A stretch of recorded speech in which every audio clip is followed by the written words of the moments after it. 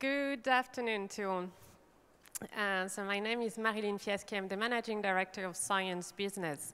That some of you may know, it's a news and communications company specialized in EU research and innovation policies. And it's my pleasure to be here today and to welcome all of you for this afternoon session. But we're going to spend the afternoon together with a few more people, as you can figure out. But before we deep dive again in the world of ultra-small and quantum magic, is there a better way to start an afternoon conference than with music? So this is the Viennese signature of a conference, music at a conference. So this is my pleasure to introduce Dick Nu Schnellberger Trio. That is going to perform for you very authentic, as I was informed, and very well-known Viennese music. Please welcome the Dick Nu Schnellberger Trio.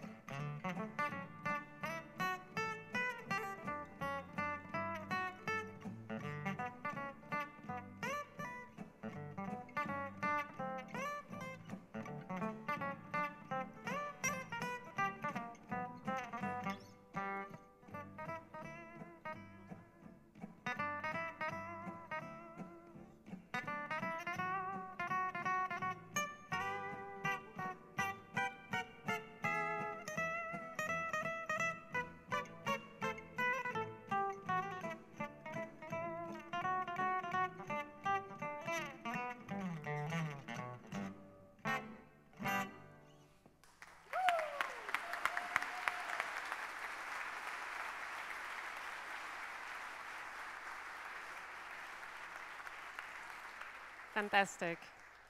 Thank you. The good news is that they are staying here and we'll have more musical interlude a bit later.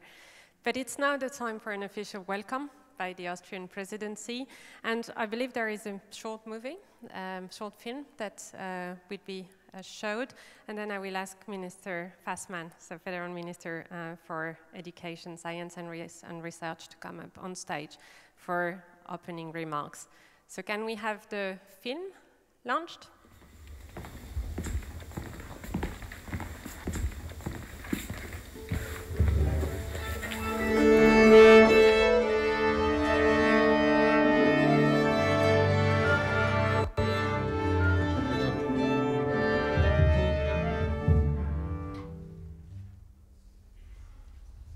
To achieve something great,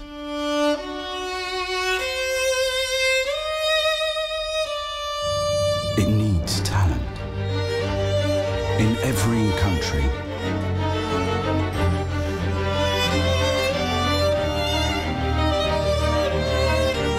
Challenges need to be faced.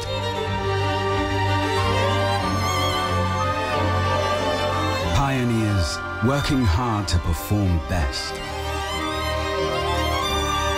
They never give up.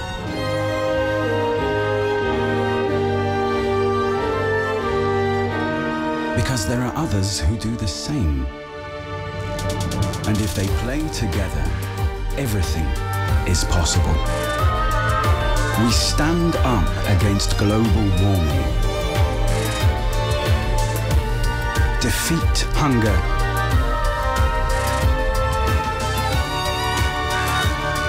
Advance technologies to improve our lives and empower the talents of tomorrow.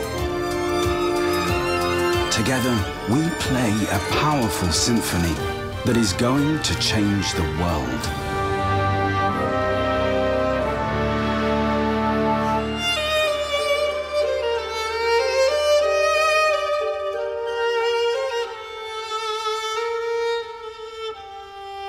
So let's advance Europe. Together. Please come on. Minister Fassmann.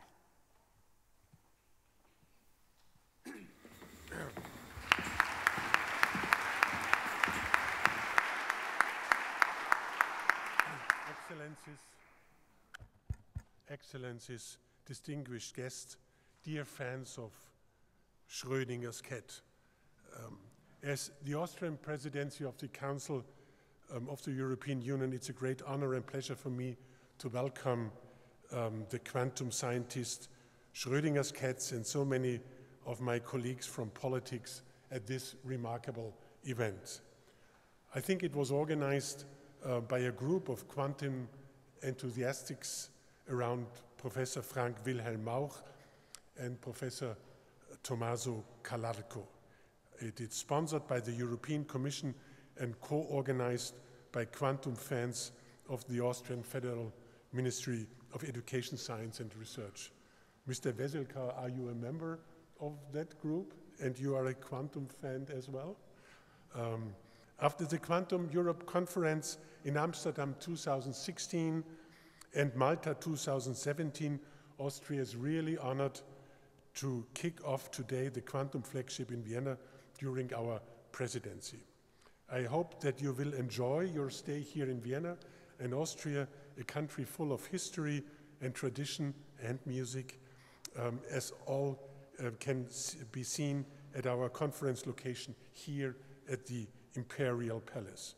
For over 600 years, this was the residence of the Austrian emperors. The Habsburgs reigned from the 13th century until the end of the monarchy, and it was 1918.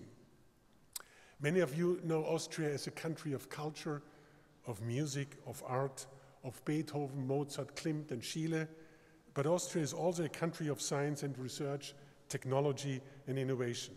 Austria has a rich and diverse higher education, research, and innovation landscape with 22 public universities, 21 universities of applied Sciences and 13 smaller private ones. And we have the Austrian Academy of Science, whose president is Anton Zeilinger, as a person I would say is not unknown here in that audience. The Austrian Academy of Science is the largest non-university research institutions and a big player in quantum physics. May I remind you, by the way, that Schrödinger's cat was invented here and is still around, as we will see today. A remarkable thing for a cat aged 83 years. Another important non-university research institute I have to address is the Institute of Science and Technology, which was established 2006 and modeled after the Weizmann Institute. The IST Austria, did not invent Schrödinger's cat, but is the most successful organization in Europe regarding ERC grants, with almost 48% of grants approved. A lot. Since 2005, Austria has more than doubled its research expenditure and increased its R&D intensity from 2.4% to 3.2% of the GDP. Our target is 3.8% of the GDP by 2020. Our current research and development rate of 3.2 is the second highest in the EU after Sweden, and the seventh highest worldwide. So Austria is not only a country of music, art, it's also a country of science and research. And you should not forget, Austria was the birthplace of Schrödinger's cat. The challenge that Austria has, as smaller countries do, is priority setting. Really difficult to set priorities and build up critical mass. But this is not the case in quantum physics. Here we started to invest more than 30 years ago, and we are, I hope so, a relevant and visible player in the field. To cut a long story short, I would say it goes back to the 70s when Professor Rauch made exciting neutron experiments, and later his student Professor Zeilinger put the dreams of a TV series named Star Trek on a real basis in physics, when he achieved the first realization of quantum teleportation of an independent qubit in 1979.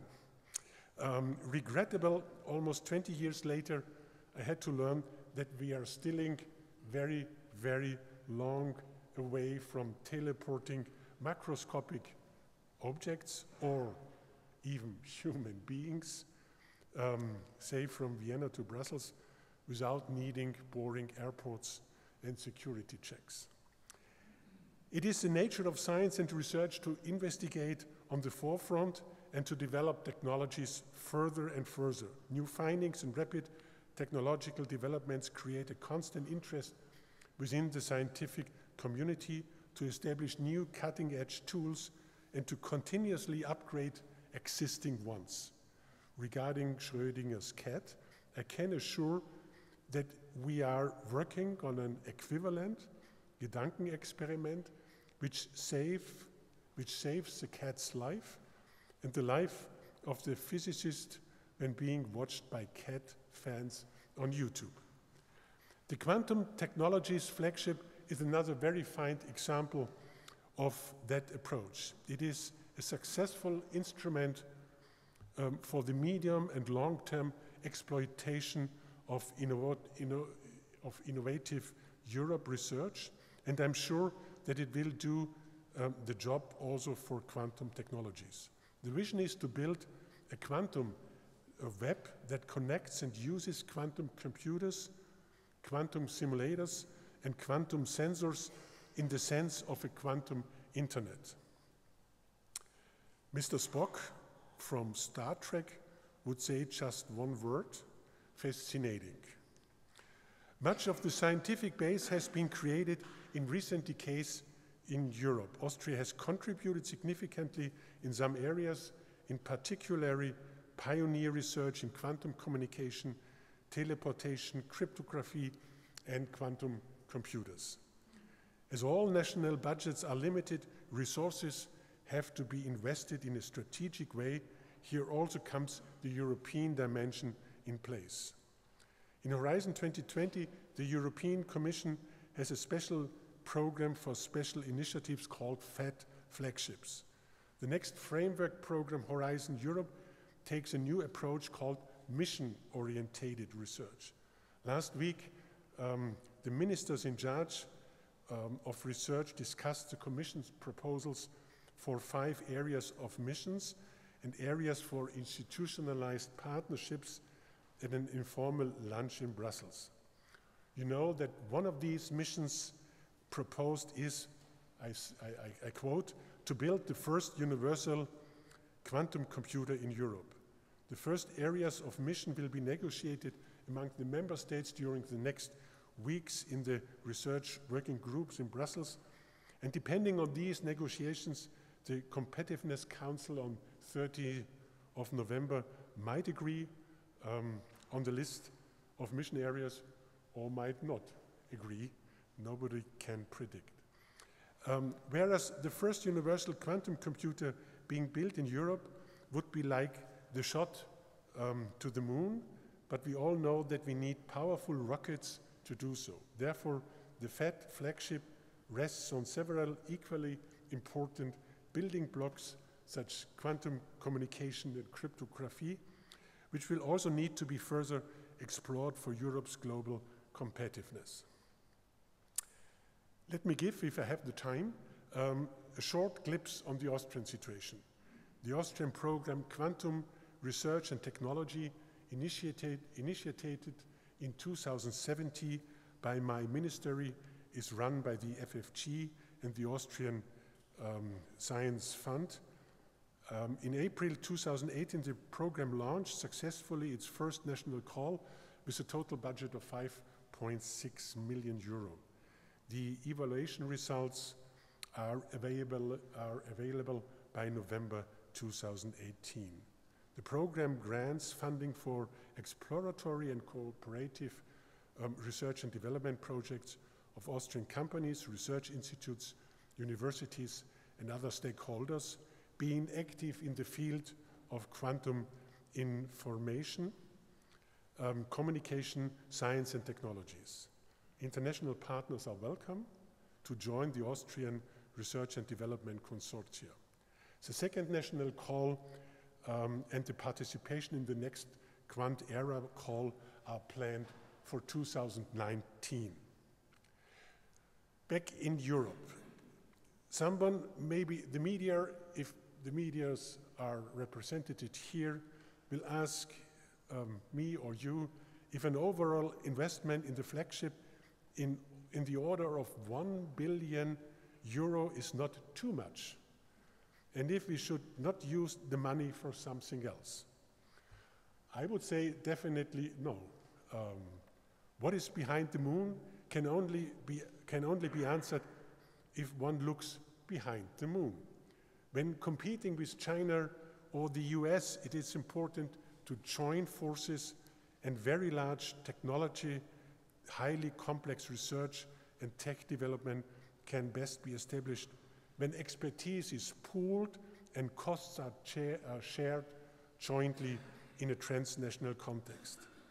This is what we politicians call European added value. But we have to explain the people in simple words and without the necessity of a 4th semester course in quantum mechanics, why society needs quantum computing, quantum sensors, quantum simulation, and quantum communication.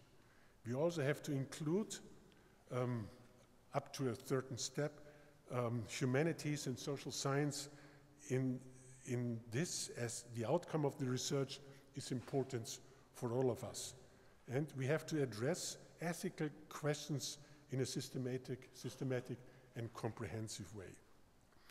Let me end by wishing you all an enriching stay here in Austria, both on professional and personal level. I look forward to stimulating debates. Let me remind you once again to the motto of the Austrian presidency in research and in the movie, advance Europe together. And last but not least, live longer and prosper. Thank you very much.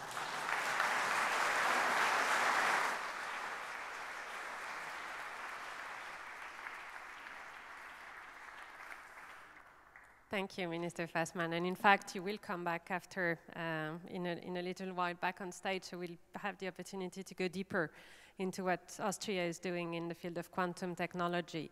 It is time for another music break. So the next song was written by Diknu and his teacher, Martin Spitzer. It is devoted to the city of Vienna, so stretch your legs, relax, and enjoy Swing de Vienne.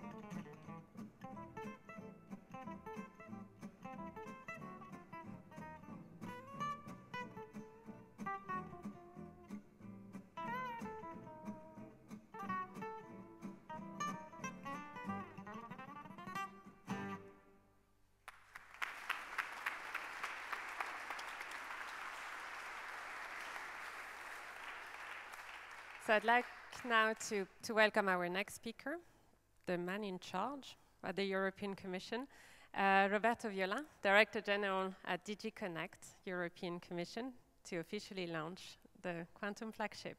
Mr. Viola.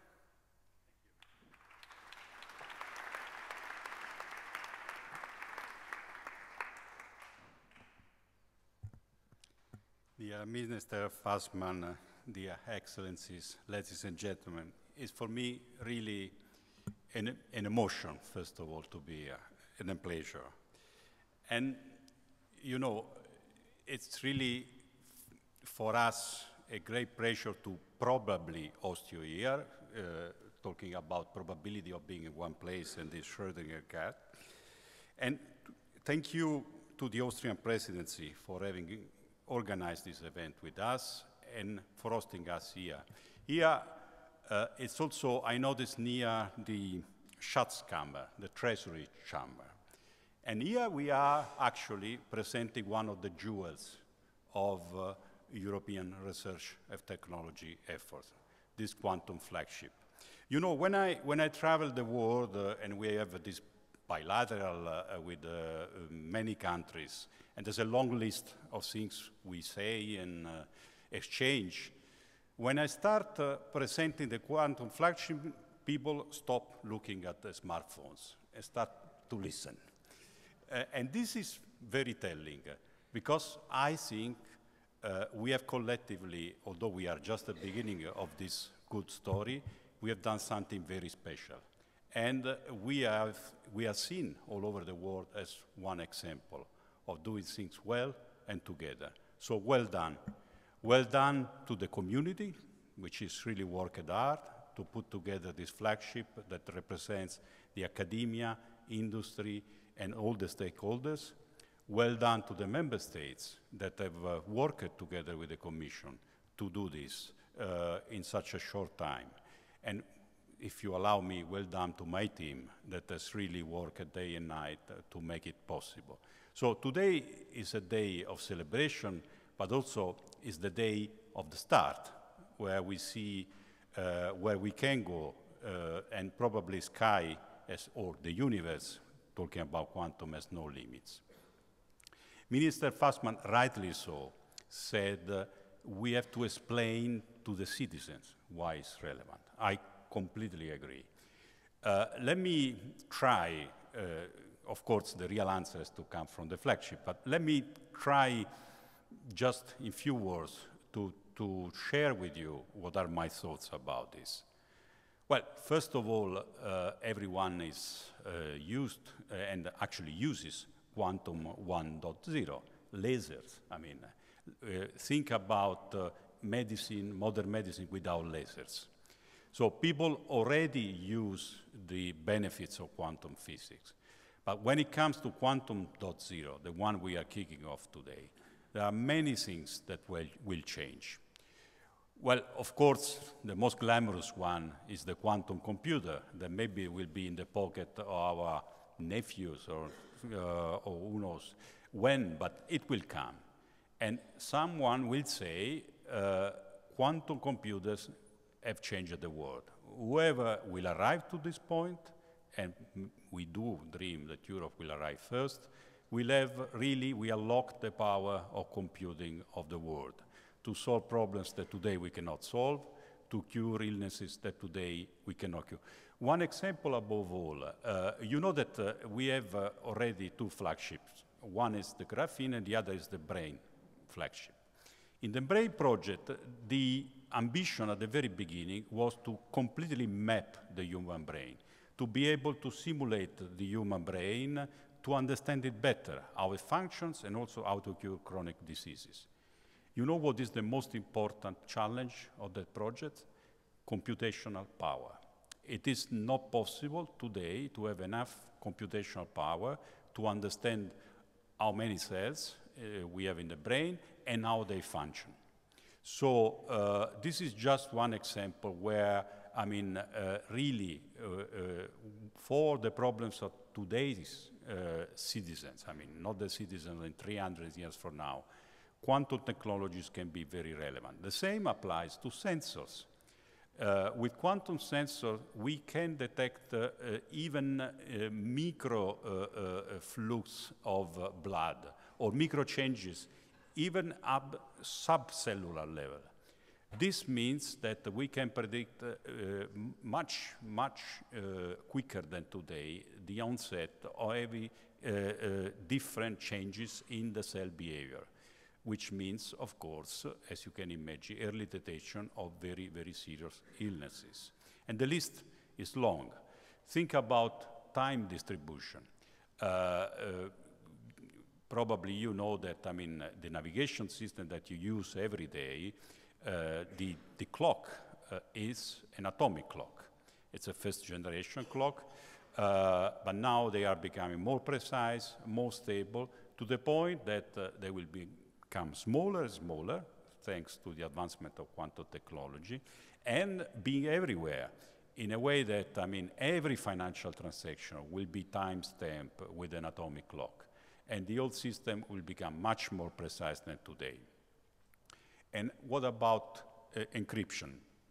Everything in our life is becoming digital these days.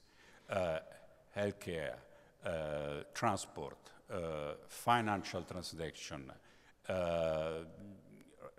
fundamental issues such as production and control of production of everything is digitized.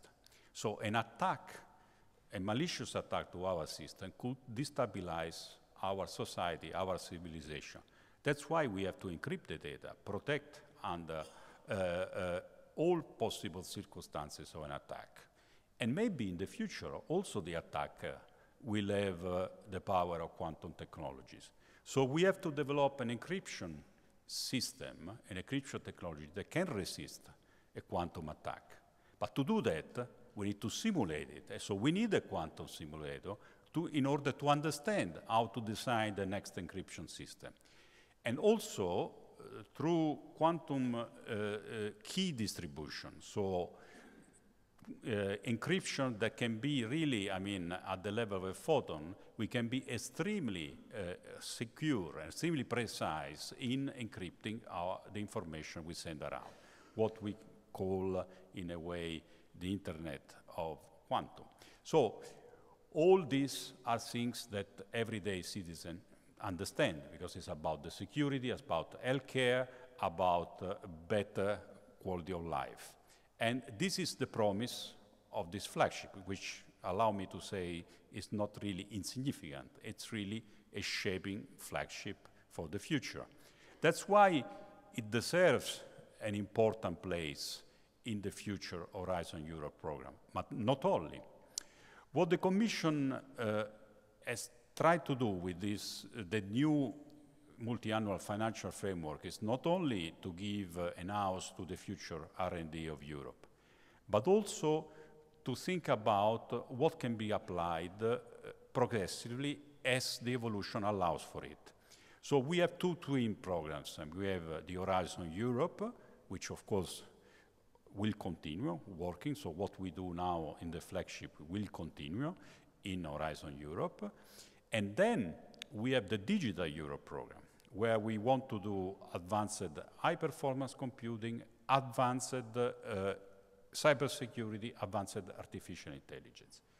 Now, I know that our documents are not exactly bedtime reading, so I expect that you have not read much about those plans. But maybe, if you have a minute, read, for instance, what we want to do in the Digital Europe program.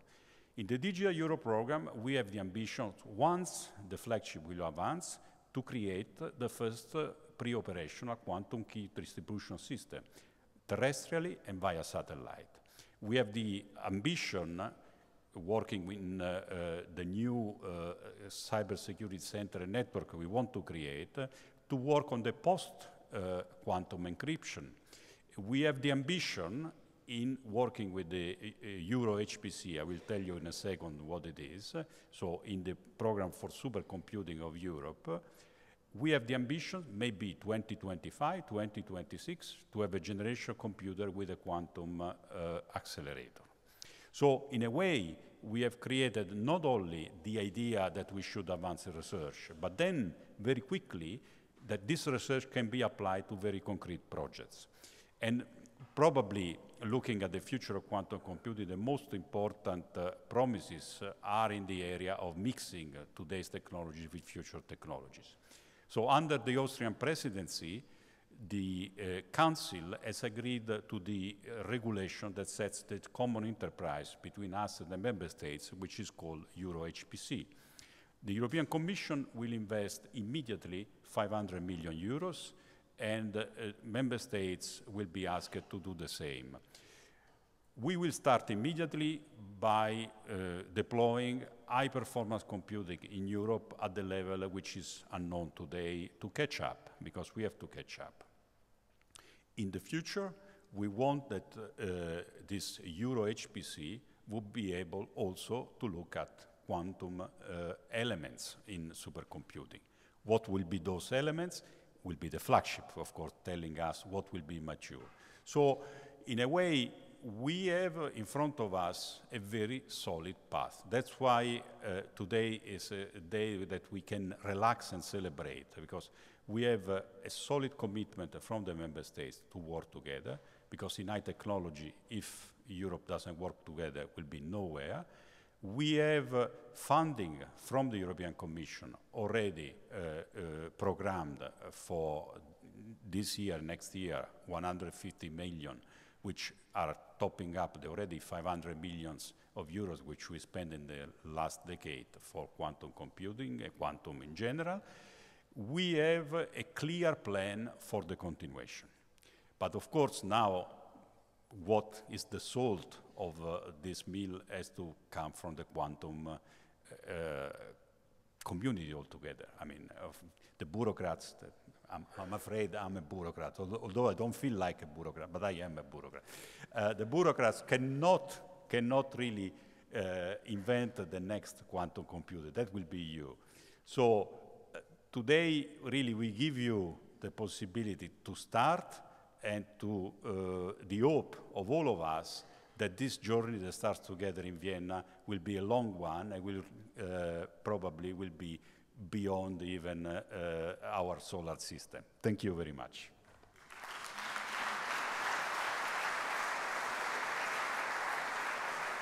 Thank you. The next song is jazz, right? Jazz standard. Written by Duke Ellington, and it's called Caravan.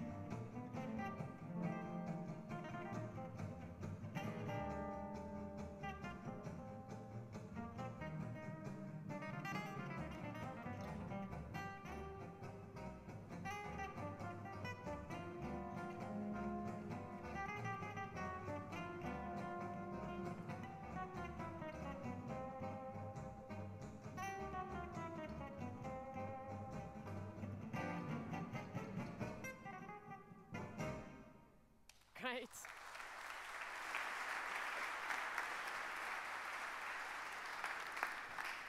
Okay, time to go into the scientific chase of today's subject. So the next speaker that was already mentioned by Minister Fassmann in his opening remarks is Professor Anton Zeilinger, the president of the Austrian Academy of Sciences.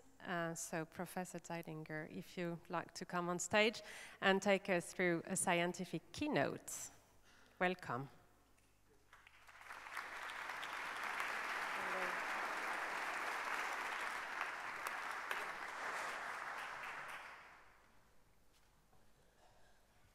So, welcome everybody. This is indeed a very special day. This kickoff of the Quantum Flagship, and I mean many of us have been waiting for a long time that this happens in Europe. And I'm happy it happens now. Now you see, our minister has mentioned my name in the talk, so I'm not Schrödinger and I'm not Schrödinger's cat, just to make that sure. So as a title, I chose from is there also a microphone like this for me? Or do I have to stand here? Thank you. I prefer to walk around. I chose the title from Quantum, is this on? from quantum puzzles to the quantum flagship.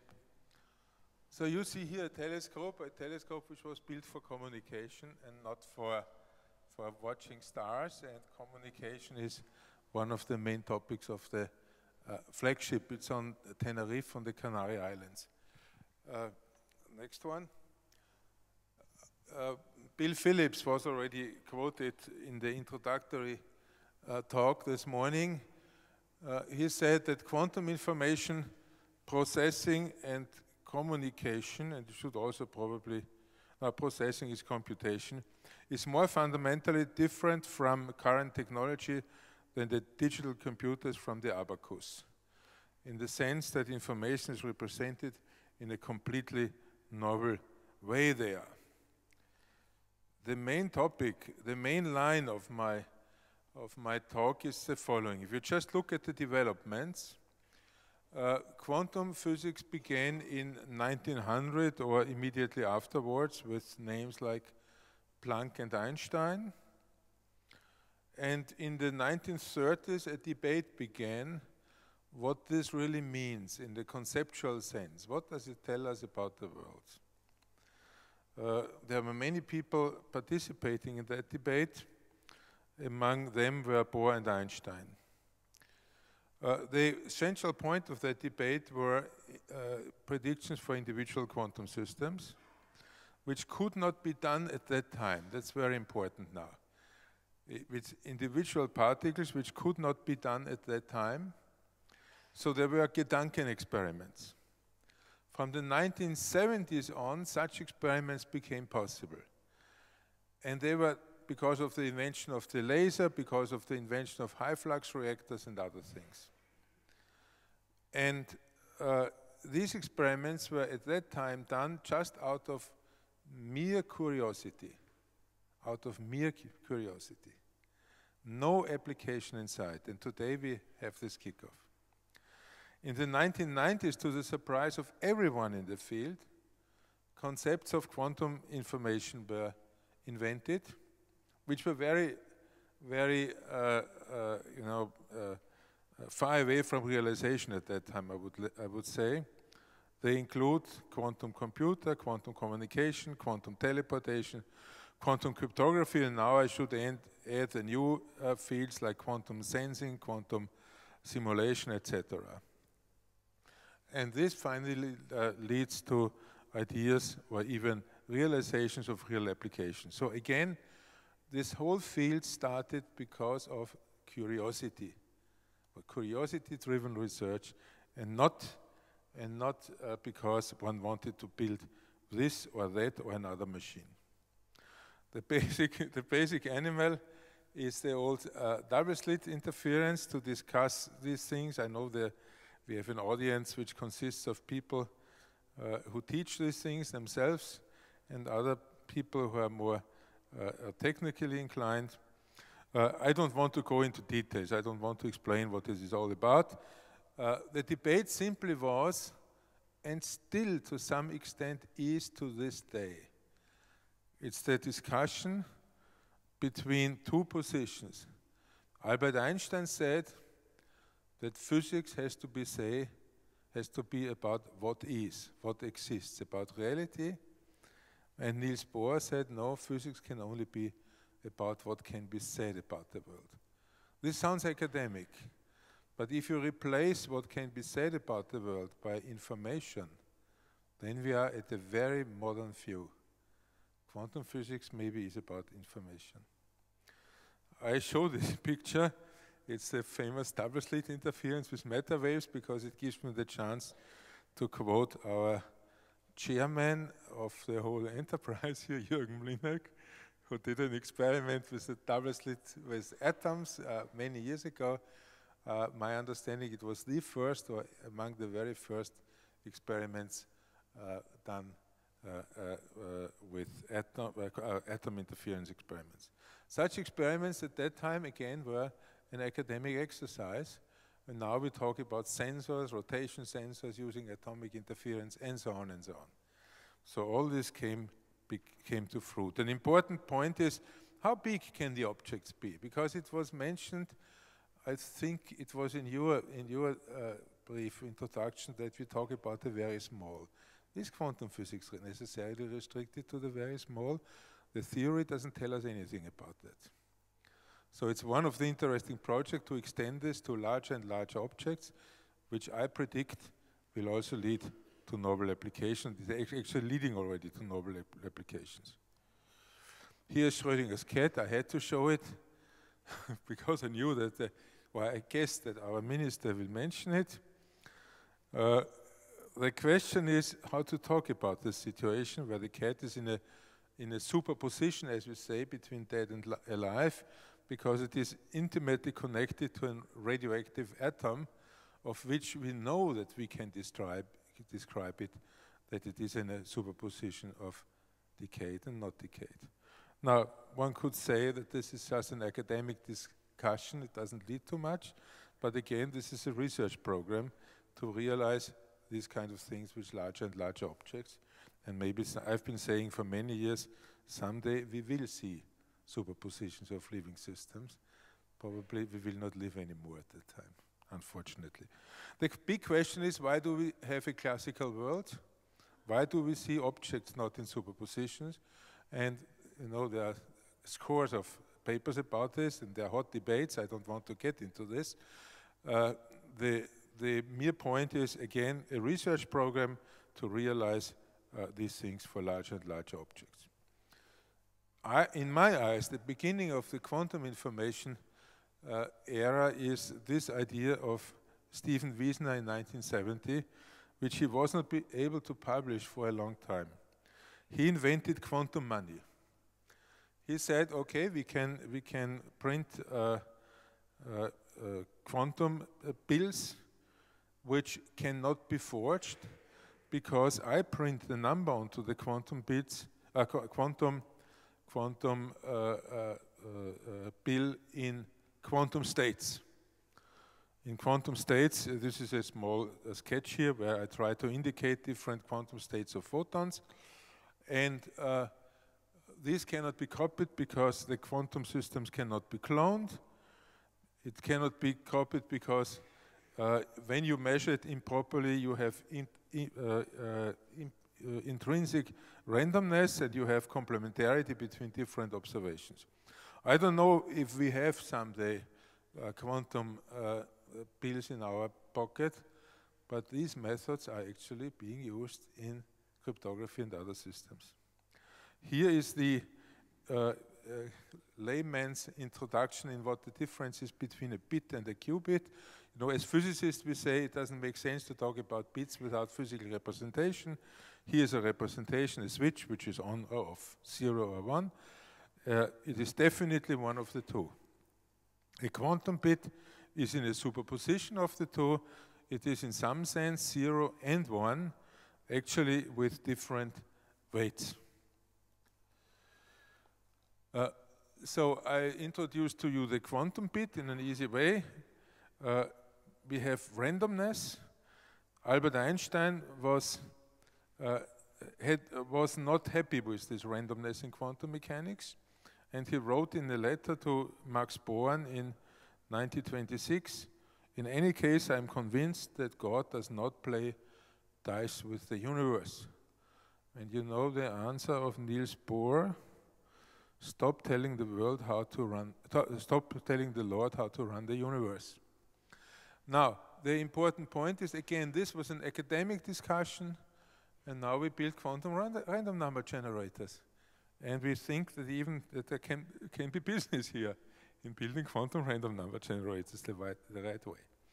The other concept, which I've also already mentioned a little bit, is entanglement, or in German Verschränkung. Verschränkung, by the way, is a much better name. Entanglement is more like spaghetti. Verschränkung is like this, a very well-defined connection. This goes back to this famous paper by Albert Einstein in 1935, where he talks about correlations between distant systems, and basically measurement on one changes the quantum state of the other one. He called this spooky action at a distance, and he, in the same letter to Born, where he complained about randomness, also complained about this kind of spooky action, and he thought that must be a physics without it. That is a point where he probably was wrong. This kind of entanglement, and you know I'm back at fundamental considerations, can be nicely imaged by considering a pair of dice. A pair of dice which always show the same number, 6, 6, or 3, 3, or 2, 2, but each one of those is completely random. And the big question is, how can be two processes which are completely random in a way that we believe that there is no individual cause, result in the same outcome. Schrödinger said, I would not call that one, but rather the characteristic trait of quantum mechanics, that the one that enforces its entire departure from classical lines of thought. Here is Schrödinger's grave in Alpbach, and this is Schrödinger's equation, probably the most important, technologically the most important question ever written down by anyone. And here you see something like the development of our field, which is important to me. The citations, scientific citations of the Einstein-Podolsky-Rosen paper over the years. The paper came out in 1935. It had very few citations. Well, two of these citations were by Schrödinger. One was by Niels Bohr, so not bad citations. No? Not bad citations, but very few. And then it decided, the whole field was considered to be merely philosophical, without any application. Then you see in the 80s it picks up. This was because John Bell discovered that Einstein's position in the paper can be put to test. And around 2000 it really virtually exploded. Now the paper is quoted more than once a day. It's by far the most often quoted paper of Einstein. It is one of the foundations of our field here. It is quoted nearly every day, but I'm not sure that it's read every day. That's a different story, maybe. So now to entanglement. These experiments, I showed you the two dice which were entangled. When we talk about photons or anything else, we have Alice and Bob, and they measure correlations between the two systems, which cannot be explained by either a cause propagating from A to B or B to A, nor by intrinsic properties of the system, which would define the individual measurement. So this is really random. The first, here I wrote down some history of experiments. I don't want to go into detail. That was the first experiment many, many years ago. It's also historically interesting how nice this is drawn in the old days. There are still ongoing many experiments because there are discussions about loopholes, and this whole thing is connected to the security of quantum cryptography and therefore to what we do today. Two examples. I show you this example, which I discovered again just a few days ago while preparing this talk. I think it's the first paper which writes in the title plug-and-play system. It's my feeling it was an experiment, but so we are far ahead. Now we're talking about 2018, and we are developing plug-and-play systems in the present flagship. This was an experiment done in Geneva, in the lake, with fibers in the lake. And here's another picture I show, an entanglement-based cryptography encoding this Venus of Willendorf. Was published in PRL, and to the best of our knowledge, it was the first and so far only time when the picture of a person was published in the best physics paper in the world. Here again, these fundamental experiments continue over the years, and like long distance tests of these things leads to without knowing at that time very much about it, lead to tests for space experiments, for doing this from satellites, where you all know the beautiful results which were obtained with the Chinese satellite Mitzios in the last 2 years. One of the future developments is multi-particle entanglement, where again more and more information can be encoded by having many systems entangled with each other. This is also essential in quantum computers, and so on and so on. If I mention the quantum computer, the name Quantum chip is actually copyrighted. I understand Harald Weinfurter, who was the first to introduce it. It also builds on superposition, randomness, entanglement, and so on and so on. You have seen pictures this morning of setups like the one of Rainer Blatt in Innsbruck and others. I would like to come to a close slowly. As I said, the experiments are going on. We talk about worldwide efforts. This here symbolizes the collaboration of a what's called the Big Bell test. A Big Bell test where many groups all over the world, you see them pictured here. It's 13 groups. This must be a lucky number, 13 groups all over the world realized a Bell inequality test, so the test of what's this called local realism, and with input from people, from humans. So there was a little app where people could type in what they considered be good random numbers, and they were distributed. Like if you in Innsbruck type in some numbers, they could be distributed to China or to Australia or wherever, and there they set the parameters of the experiment. So this is the largest test so far of this kind of things, which was published this year. The project leader was Morgan Mitchell. And I show you this picture because I personally believe that the future of this field is worldwide collaboration.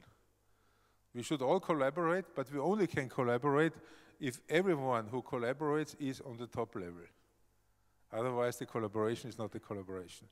And in that sense, it is very important to have the Quantum Flagship to collaborate with other regions in the world and bring the field forward and forward and forward.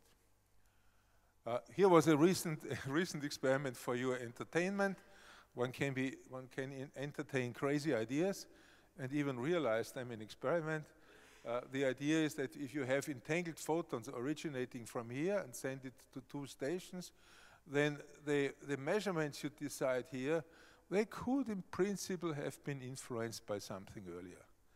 So you want to do it in a way which is absolutely independent.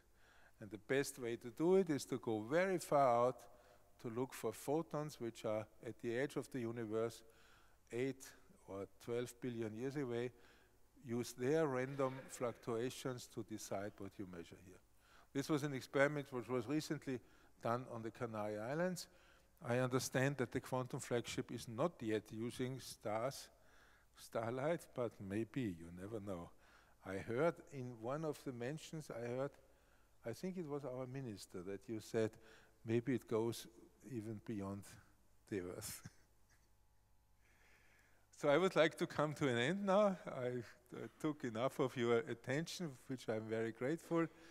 Here's a famous statement by Western Union Financial Services in 1876, who were asked to invest into the telephone, and the answer was the telephone has so many problems that it cannot be used for communication. That thing has no value whatsoever for us. Which is nice. One can err in that direction, but on the other hand, one can never be sure whether something works out. And I hope that many things in the flagship really work out. And I conclude with this statement here by Werner von Siemens. I wrote it in German because that was the original. Werner von Siemens was not nobody. He created one of the largest technology companies in the world. And he said, the progress in the natural sciences always forms the safe floor for technical progress. The industry of a country will never achieve an internationally leading position and stay there if the country is not at the same time at the top of the scientific progress. To achieve this, namely to be at the top of the scientific progress, is the most important means to keep the industry up. And I would say the flagship is part of this, but it's very important to not forget that maybe the future challenges could be challenges which are based on fundamental research which has not been done yet. So this really must be part of the whole efforts. And here's a picture for the end, which I got from Charlie Bennett. As always, this is from a parking lot near Washington, D.C., and as always, our friends across the pond are ahead of us. They seem to have quantum cars. Thank you very much.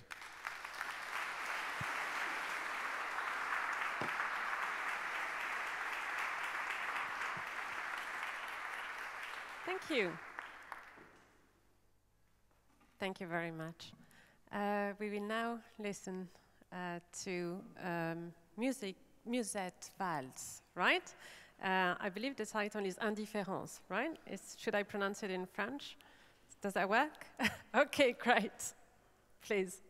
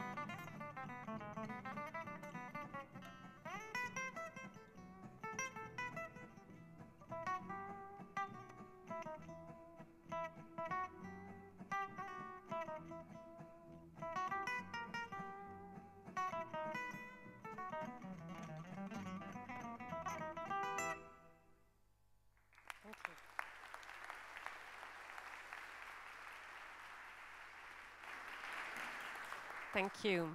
I will now call the last keynote speaker on stage to hear what's the point of view from the industry. And in fact, we will hear from a man that has been in the highest management position in a number of companies in the IT and telecom sectors. Please welcome Thierry Breton. He's the CEO of Atos, the International Information Services company. Monsieur Breton.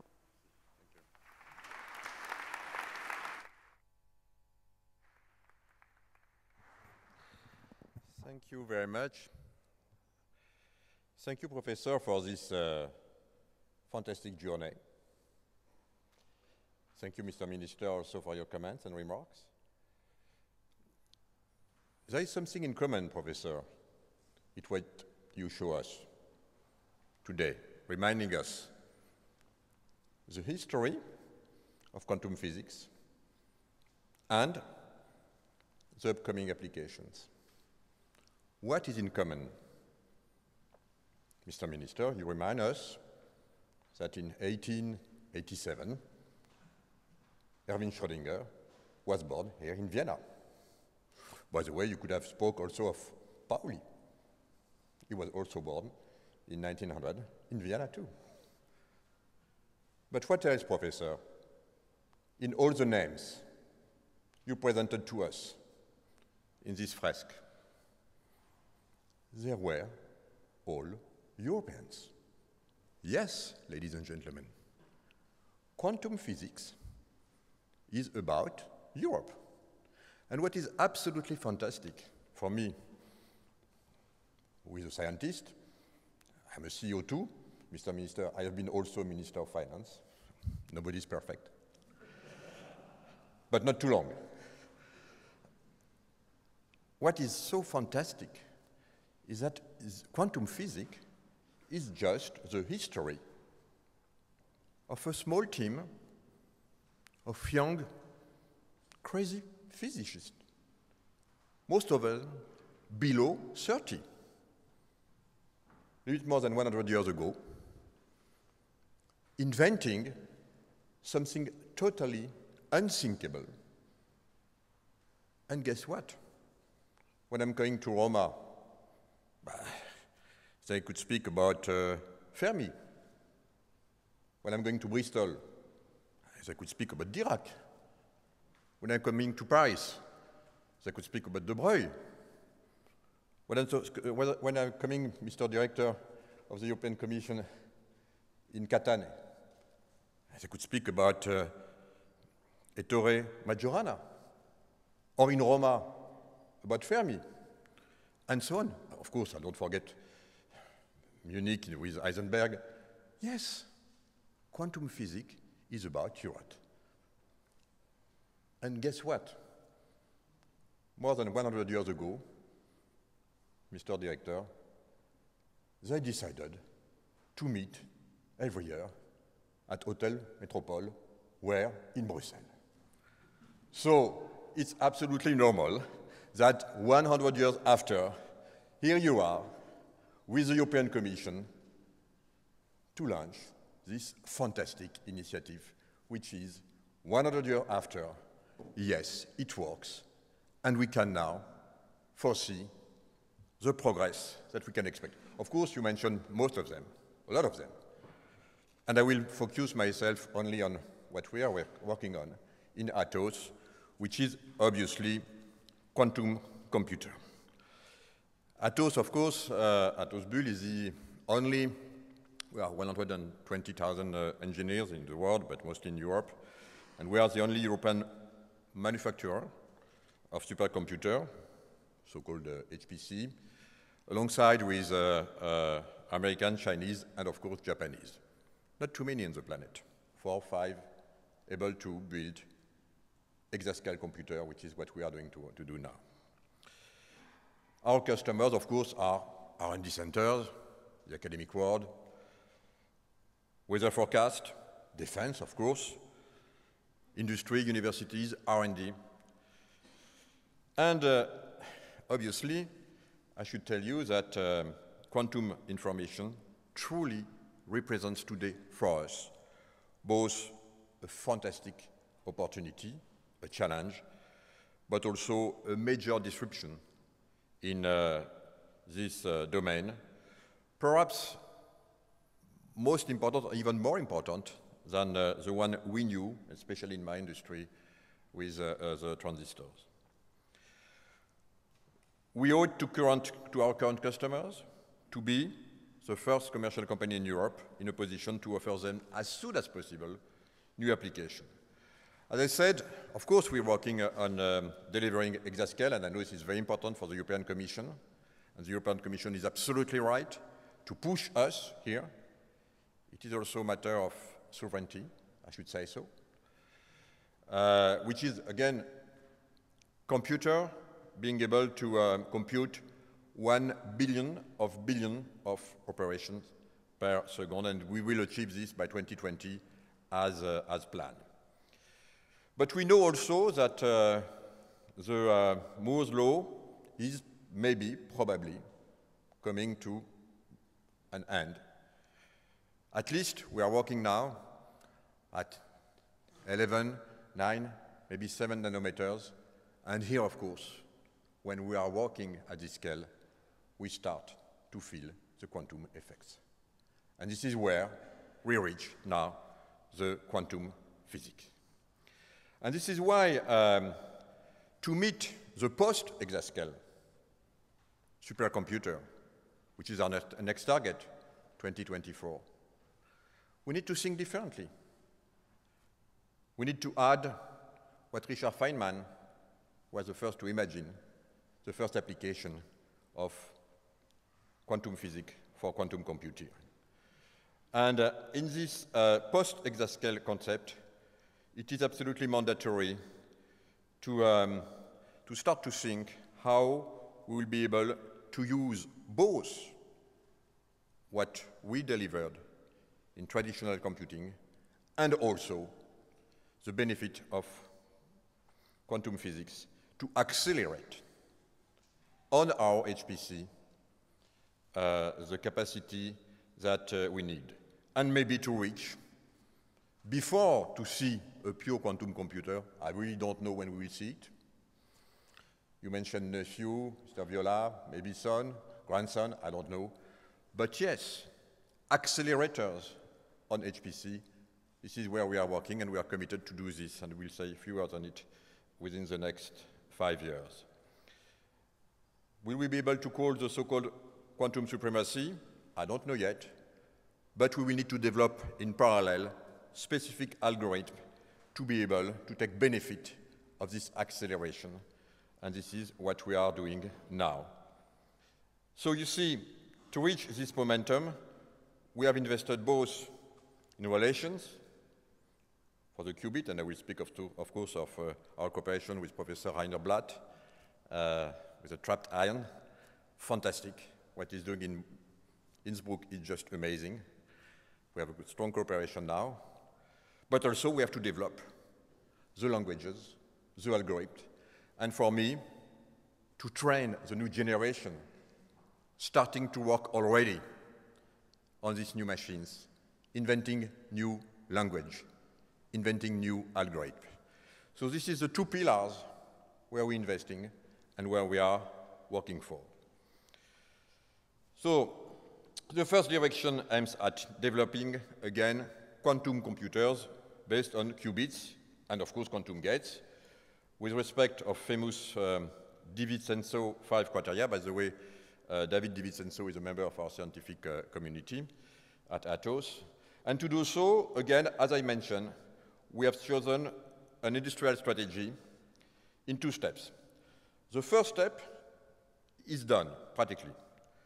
We have developed and commercial today a powerful programming platform to learn, program, optimize, and test by emulation up to 41 qubits machine to develop quantum algorithm, and this is the Atos, we call it the Atos QLM, quantum learning machine, that we sell all over the world, in US, in Austria, of course, here, in Germany, in France, Netherlands, and many other countries. Still, I should say, unrivaled on the market. And again, my goal here, our goal, is to train the new generation of physicists and also developers. I say physicists because, of course, you need also this machine to calibrate your experiments. Professor Rainer Blatt, you know that. And that's very important. By the way, our new version of QLM can simulate not only logical qubits, but also physical qubits by considering the noise models so that developers can predict with QLM the true performance of their algorithm depending on hardware they are targeting. And we hope, Mr. Viola, that these unique capabilities will help the Quantum Flagship Consortium to reach their objective. We have engaged a second step for quantum computing, as I said, in July this year, and we are committed to develop and sell a true quantum accelerator. My goal is within the next 5 years that we will embed on top of HPCs, gathering between 50 to 100 physical qubits with global entanglement, but without error correction, which is very important. We know already algorithm applications running on such accelerators and that cannot run on traditional IT for quantum chemistry, for example, electronic orbital simulation, nuclear physics, many-body problem, material science, and even machine learning, thanks to the recent hybrid quantum algorithm like QoA. And some of our QLM customers and prospects are perfectly clear with us. They are waiting for such an acceleration platform. They want it really. They have no choice. We will deliver it. And I hope that Europe will be the first one to do this.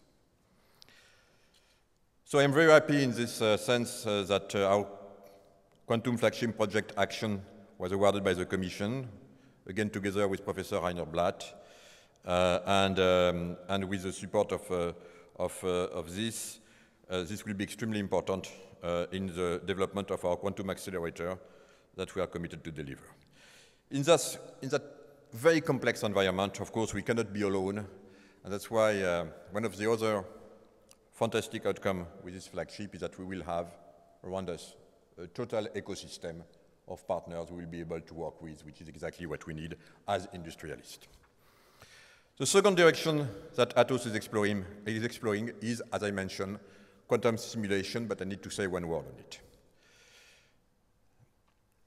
Of course, it has been suggested by Richard Feynman, as I mentioned, in the early 80s, which differs from quantum computing by the fact that the atoms or ions in the quantum cluster cannot be addressed individually. This is not, again, general-purpose computers, with consequently less problems that can be solved, but it permits exponential acceleration, which is absolutely mandatory at large scale, up to 500 atoms or ions, with promising application, again, in material science, quantum chemistry, high-energy physics, optimization problems for industry, and you mentioned it, of course, security. So I am, again, here very proud to have our Quantum Flagship Project PASQUANS awarded by the Commission with Max Planck Institute and French Institute of Optics, here again, a European cooperation. Focusing on quantum simulation up to 500 atoms. But again, we are industrialists. And the beauty is that we have already strong demands for a lot of potential customers in this application. And I would like to mention some because we have a discussion with Total, for example, Bosch, Airbus, French EDF, Siemens that you mentioned, which are, of course, key European industry and with whom we are working to help them to use these new tools for their own development. It is clear to me that Europe will progress in quantum business only if considered as a whole: hardware, software, algorithm, and applications. Remember in 1994, when Peter Shor had shown the way of quantum acceleration with his famous algorithm. This has been the very beginning of quantum computing race, for everybody, researcher, VC, states, and this was only an algorithm disruption, not a hardware one. Of course, we are using it now, and we'll accelerate it. It could speak also of the Grove and everyone. In this respect, we consider that quantum supremacy will be more easily met if the hardware component, qubit circuit and simulation clusters, is treated simultaneously and in synergy with the software component. And of course, while optimizing quantum programs. And also with the use case that will be computed: factorization, optimization, simulation, machine learning, and so on. So we as industrialists defend this almost vertical approach to quantum information processing. The same phenomenon on verticalization is also observed in artificial intelligence. This is another European priority, where the computational architectures and the machine learning algorithms are very dependent of the nature of the problem to be learned and solved. We have in Europe top researchers, we just mentioned it, but we still have fantastic universities. I could tell you a fantastic appetite with our new scientists, the new generation. When I speak of this universe, quantum opportunities, they are thrilled. It's fantastic to see their eyes. Of course, we need to keep them in Europe because we have everything. And I would like again thank you, the European Commission, to have taken, it is very courageous. I mean, in a very complex environment like Europe, with European politicians, Mr. Minister, to drive them under a very sophisticated scientific program. It is not easy. Congratulations. Thank you for Commissioner Gabriel. Thank you for Vice President Ansip. I mean, they did a fantastic job. And believe me, it helps me. When I'm running around on the world, I could say, not only reminding the history of quantum physics, but saying this is what we are doing on our continent. We are in the race. Of course, we see what happened in China. Of course, we see what happened with Google. By the way, the head of Google Labs was trained in French CEA. Huh? This is where he got his PhD or postdoc. So we know all this team. How many people are we talking about in quantum physics? 3,000, 4,000 over the planet? My team, which is much more competent than me, know most of them. It's a small family. We need to keep our young talents in Europe. And this is why, again, we were waiting for this flagship, not only for the money, of course, but for the tool to federate around what will be, I believe, the most important step forward in science in the 21st century, and allowing Europe to be in the race. Thank you.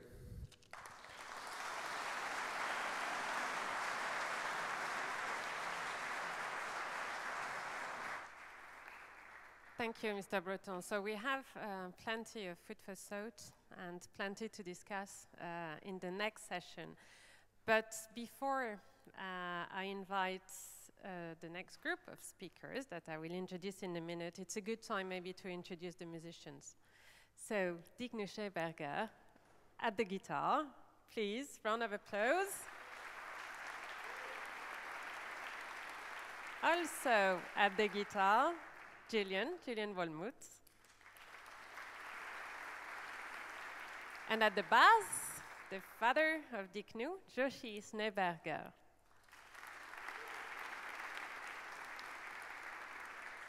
So we'll go for another small, short music break. That is a piece of music written by Marc-Antoine Charpentier, and that's the prelude of his Te Deum in D major, which is since 1954 a popular song because it became the Eurovision trailer. So, gentlemen.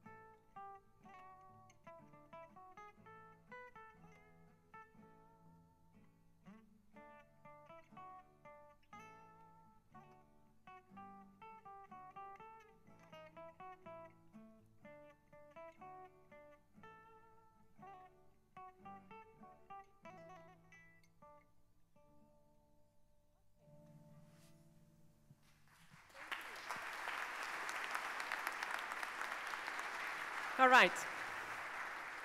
So we're now kicking off the second part of this afternoon. We'll have, I suspect the organizers did that on purpose because the next session is going to be a bit of Eurovision, Quantum Eurovision contest with 11 countries represented on stage, plus the European Commission. Now, I don't know what that's going to be. It's unusual to have so many speakers and to have so many countries represented. So that promises a very interesting debate. So what I'll do is that I'll call you all up on stage, introducing you, and then we will kick off. So starting on the right, Minister Fassmann, this is your seat. Again, Federal Minister of Science, Education and Research for Austria. Next to you, you have Roberto Viola, Director General at DG CNECT, European Commission. We will leave this seat empty for a little while until State Secretary Preda arrives, Romania. Then Jernej Strohmayer, State Secretary from Slovenia. Continuing, Ambassador Bruno Moore. You are Delegate for International Research Organizations at the Federal Ministry of Economic Affairs, Education and Research States, at the State Secretariat for Education, Research and Innovation. That was long. Switzerland. Then from the Netherlands, Freke Eyman te Paske. You have a double hat today, actually. Come on stage. You are an advisor, well, a director for quantum technologies at the Ministry of Economic Affairs and Climate Policy. You're also with QTech Center, which matters, so we'll come back to that. Director General Lucas, please come on stage from Germany. So Director General for Research, for Digitalization and Innovation at the Federal Ministry for Education and Research. Ministry, as I said. For Spain, Teresa Riesgo, Director General for Research, Development and Innovation at the Ministry of Science, Innovation and Universities. Then we'll move to Italy with Giuseppe Valditara, Head of Department for Higher Education and Research at the Ministry of Education, Universities and Research. Staying in the Mediterranean area, we have a Portuguese speaker, Luis Soares Barbosa. You are the Deputy Head of the United Nations University and also Associated Professor at University do Minho. Welcome. For France, Monsieur Bourgoin, you're a research senior advisor for the French Ministry of Higher Education, Research and Innovation. Welcome. And finally, a Finnish representative, Anneli Latinen. You're a senior advisor and you're with the Academy of Finland. Welcome to all of you. There is not enough space. I'll go down. You won't see me, but you don't really need to see me anyway. There is enough people on stage. So why don't we start by a round of applause for all these people who traveled all the way.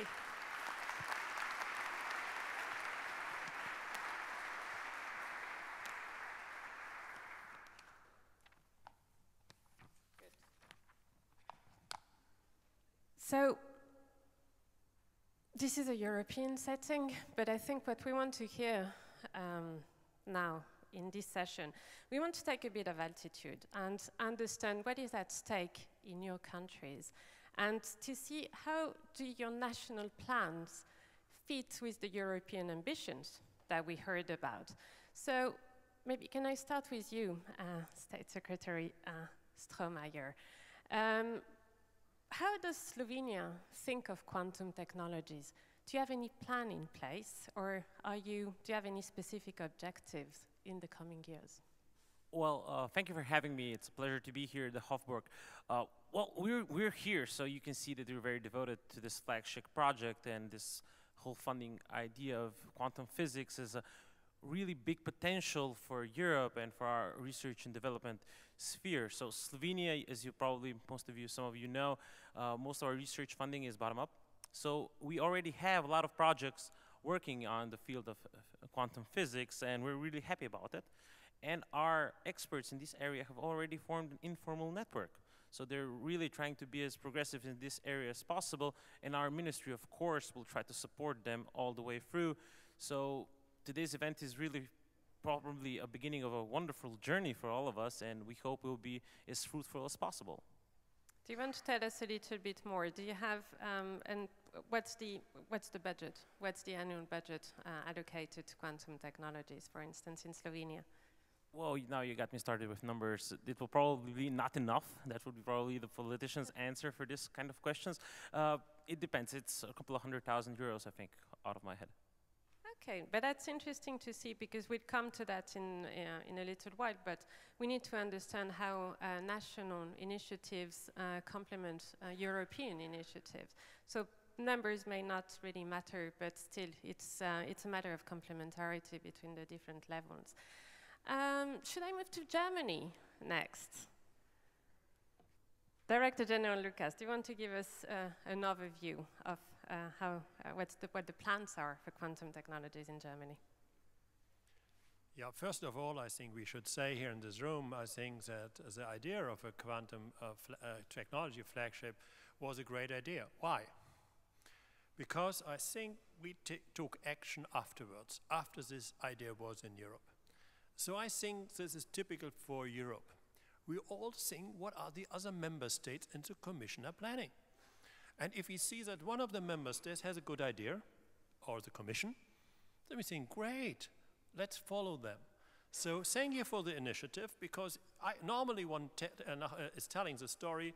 I think one has invented, you know, if you go to Russia, everybody was invented in Russia. If you go to the United States, everything was invented in the United States. If you come to Europe, of course, everything was invented here. And the last sentence is true. So I think then we took action, and we said, when there is a flagship, we want to prepare it, because we want to spend money in a flagship, we want to have our own research, we want to strengthen our research institutes. And so we have, I think we had a program, now we have a program, it's not a program of the research ministry, it's a program of the whole government.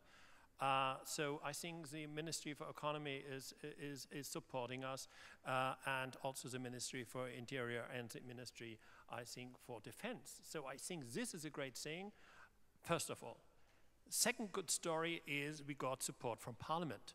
I hope we will get support from Parliament, because our budget is not decided, but I think in the draft, I think there's money available for quantum technology. And I come to the figures. Well, just a second, but one has to say what is behind. And let me say one thing here. I would say we should not only focus on what the Commission's plan is, I think first we all have to take our duty in all member states to be prepared. I think Europe is strong not when one country is strong. Europe is strong when all countries are strong, and we go together. So if I now tell you the figure what we are planning, then this is for Europe. It's not only for our research, because it's also not for Europe.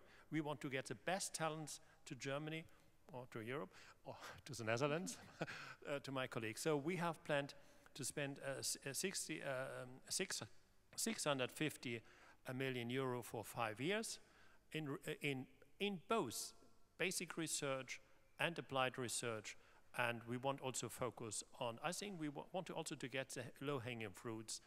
And can I have another word? Sure. Yeah? I think we talked, I think Minister Fassmann was, I think, saying sometimes, I think we should explain it to the people, to our people, why we are spending the money.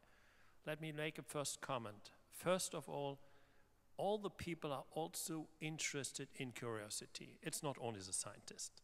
When we now see pictures from the Mars, I think the people are really interested, and if you see the downloads. So we should talk about the application. We should talk about how this is good for our society. But we should also talk about the spooky things, the curiosity. The people are not, they are not that stupid. I think they're also interested in this.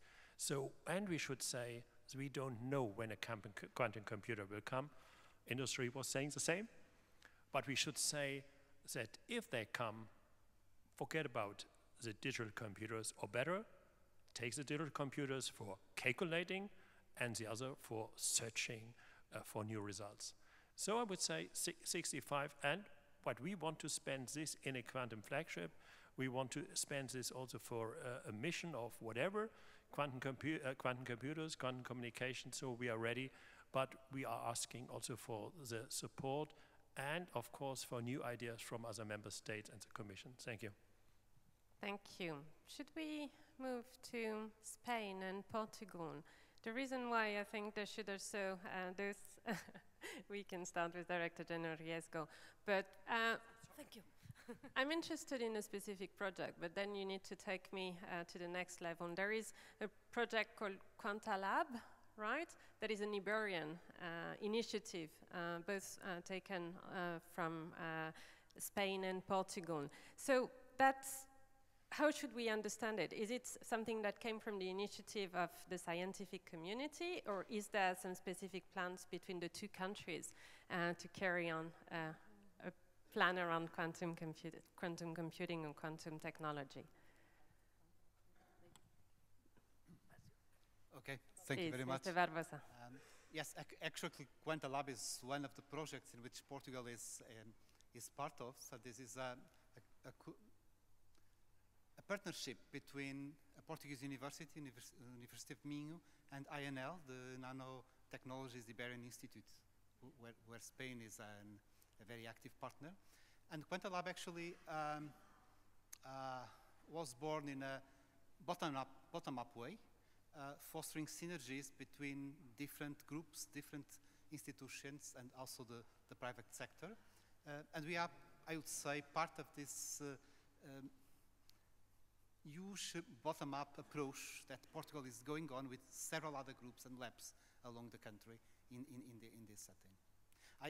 Before you ask me about numbers, No, but don't. I'm not obsessed with numbers. I'm not going to ask all of you about numbers. Sure. What I would like to stress is that independent of the absolute numbers, the derivative of the investment in science and technology, in this multilateral approach, not only quantum, but also HPC, grid, and exploring the interconnection between them is really very positive in Portugal and, of course, in Spain as well. Sorry. At the government level, between Portugal and Spain, is there any joint initiative? Yes, there are. I can speak about what we're doing in Quantum Lab, and there are several projects in the borders of Portugal and Spain, promoting not only research, but something which is very fundamental for the success of this program, which is training. We actually need to train young scientists, young engineers in this area, and that's something we are starting to do. Very good. Director General Riesco, would like to add anything and any specific initiative in Spain? Yes, I say, it's true that the cooperation now, particularly in between Spain and Portugal in scientific issues, is very, very important. In HPC, for example, in supercomputing, is also, as I starting a good initiative on that. Okay, first of all, thank you very much for inviting us, and congratulations for this very successful flagship that I think it will be extremely relevant for the future of Europe, as everybody has said here, so I don't want to add anything else on that. I would like to also to say that in Spain we are very much in line, and we have, I say, a strong commitment on this flagship, yeah, and we want to say that we have, I say, most of the initiatives in Spain have started bottom up. That this is very much as they should start, as we think we should start in the scientific arena. I mean, the very excellent research groups going to competitive calls and having, I say, all this money from them. I don't know in which year, but there has been also a very interesting partnership in Spain that was funded by the government, related with 11 groups, I think, from different institutions working together in quantum photonics. And this was funded under something that was called Consolider, that existed in the past in Spain. But there exist also bottom-up initiatives that are starting now that are very interesting. For example, in the Research Council, the Spanish Research Council, the CSIC, which is one of the largest in Europe, actually, they have started an initiative that is internal to the council, but addressing different aspects of quantum computing. And this is something that is also, I think it will be very promising, because the council is, as I is represented here by one of his vice presidents, and is extremely active both in basic research, but also in transfer, and this will help a lot in the development. But also, I mean, there are even regional activities. In Madrid, there's a network that is called QuiteMat that is also, as a assistant, also the actors in the field. So I would like to stress that our commitment is very strong. And we fully agree with another thing that we have, it has been heard today, that is the importance of communicating this to society. I don't know if this is correct, as I done in a very good way, but we need to do it for everybody is very happy to pay taxes, to commit to this type of activities. Oh yeah, it's difficult that people are having, okay. But they will be happy if we say, okay, this is part of your future, I say, and you will be secured and everything. So I think it is, this is our first statement, but we are very much on line with that. Yeah. Very good, and point taken on the need to communicate to the citizens. So we can come back to that. Should we move to Italy? So Mr. Valtitara, you're, well, how is it going in Italy? What are the plans? Well, I collect some reflections, and I would like to read my short speech, if it's possible. First of all, good afternoon, authorities, and you all, ladies and gentlemen. Guten Tag, Behörden, und guten Tag, Ihren allen Damen und Herren. It is an honor and privilege for Italy to attend the kickoff meeting of the Quantum Technology Flagship. It is important to be here today after the continued great effort that all of us put into this initiative. We may say that this adventure started with the study of black-body radiation, which marked the beginning of quantum physics. This cultural revolution in physics occurred at the beginning of 1900. The revolutionary ideas of Planck, Einstein, Bohr, Fermi, and many others already had a huge impact on the world. Our society would not exist without quantum devices such as transistor or laser. Now, our growing ability to harness the full advantages of quantum effects in artificial systems and materials is paving the way for a second quantum revolution. Italian scientists have been among the protagonists of both quantum revolutions. Recognizing the opportunity of the European flagship, the Italian Minister for Education, University and Research gave Italian National Research Council mandate to coordinate the national effort to offer Italian researchers the best opportunities of participation to the flagship, and is working on the full definition of an Italian roadmap. Italy has always been actively supporting quantum technologies. Before the flagship, Ministry and the Italian National Research Council cooperated with agencies from 26 European Union member states to launch a competitive call, Quantera. Out of 26 financed projects, 16 involve Italian partners, with an investment in Italy around 3 million euros. Various Italian agencies under the coordination of Italian National Research Council will also join the second Quantera call that will be launched in November. We are here to take part to the launch of the Quantum Flagship ramp-up phase for the period 2018-2021.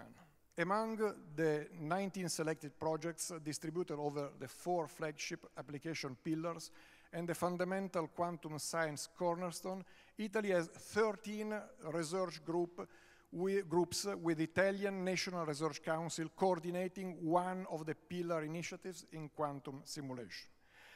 CNR, Consiglio Nazionale delle Ricerche, is also directly involved in the governance of the Quantum Flagship, directly coordinating the efforts on training and education of the flagship. The involvement of the new generation is indeed mandatory if we want to successfully sail this flagship. Since these revolutionary ideas should be spread, within our society if we want to have a new generation of people capable to benefit from this opportunity. On November the 1st, 2018, the first Italian national PhD program on quantum technologies will open, joining the universities of Naples Federico II in cooperation with the University of Camerino and Consiglio Nazionale delle Ricerche.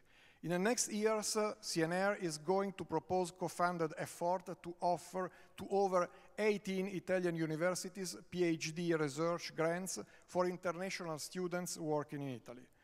The European Union flagship program should also be considered an opportunity to change the perception that sometimes industrial entities have about research system, and that a research system likewise has about industrial entities. We as Europeans aim to be competitive towards countries such as USA and China, who are already taking strong action to make the most out of this field. The involvement of high-level industries is fundamental, and it is already happening in USA.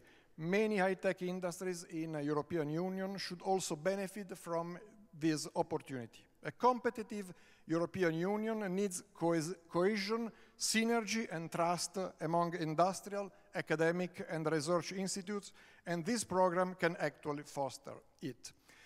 The Italian Ministry for Education and University Research has a full plan to support the efforts of national community participating to the flagship.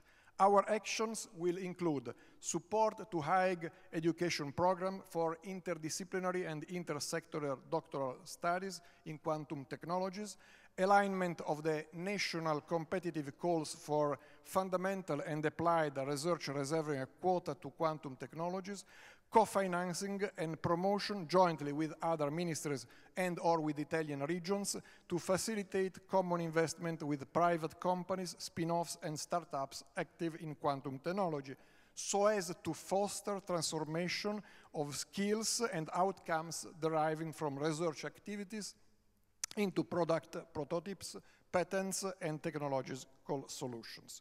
We are also working on providing Italy with quantum infrastructures.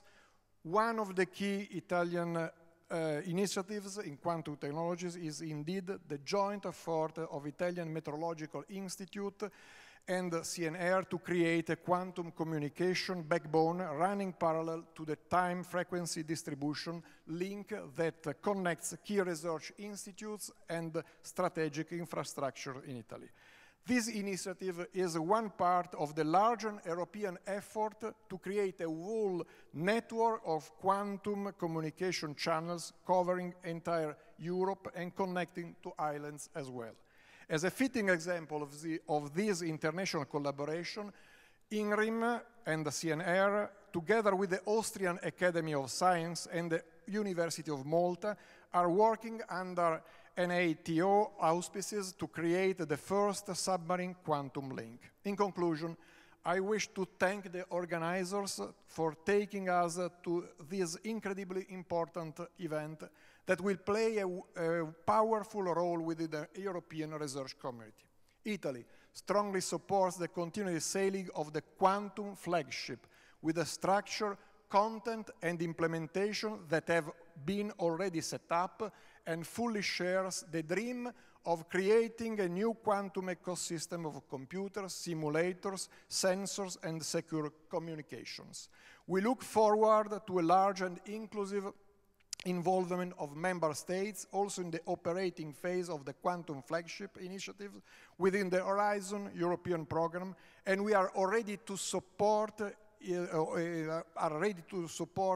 it by liaising with the Commission and all relevant stakeholders. We should never forget that new scientific ideas are the basis of all technological developments. As you all know, science was born in Europe. In 1700, thanks to the scientific progress, Europe was already the undisputed protagonist of industrial revolution. Quantum physics was also born in Europe, and after 1 century is now likely to boost another industrial revolution. We must be part of this crucial change. We must promote and lead this industrial revolution. We must win this worldwide competition. Thank you. Thank you.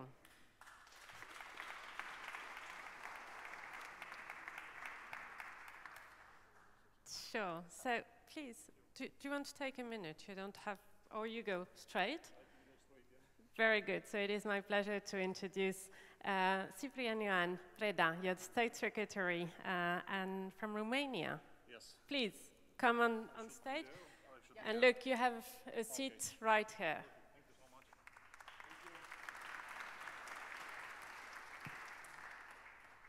So I should say, Secretary of State from the Ministry of Research and Innovation, Romania.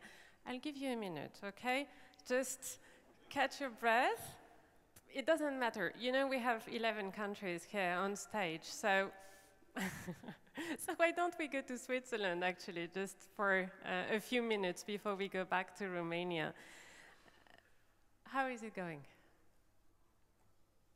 What's in the works, and what are your objectives with Switzerland? Thanks a lot, dear Minister Fassmann. First of all, I would like to thank Austria for having organized this very important kickoff conference. Thank you very much for your hospitality. Being asked to talk about plans in my country, in Switzerland, please let me first state to whose plans my attempt of a short answer refers. I will talk about the researcher plans, not the government plans in first line, but the researcher plans, because the Swiss research system works bottom up.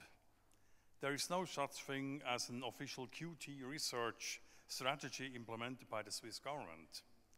To get an impression on how future plans could look like, it is instructive to have a short look back.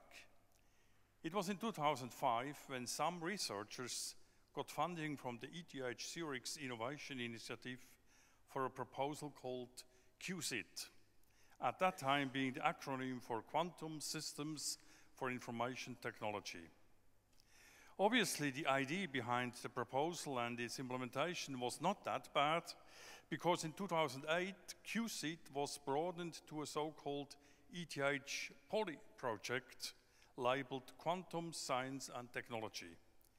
QSIT then was comprising already 14 ETH research groups and some external ones. Since 2011, QSIT is funded by the Swiss National Science Foundation under the scheme National Center of Competence in Research. This funding scheme is directed at advanced researchers who intend to jointly pursue long-term strategy in research. As of now, QSIT is a well-connected and professionally managed community of more than 30 research group leaders, some of them are with us today, distributed all over major Swiss universities that are engaged in excellent quantum research. And it might not be too surprising that most Swiss participants in the successful proposal of the first call of the quantum technology flagship belong to the QSIT family. QSIT started early and had time to develop ideas, grow a knowledge base, and attract a pool of excellent researchers. This impressive development has been driven by the researchers' curiosity. We heard a lot of curiosity already.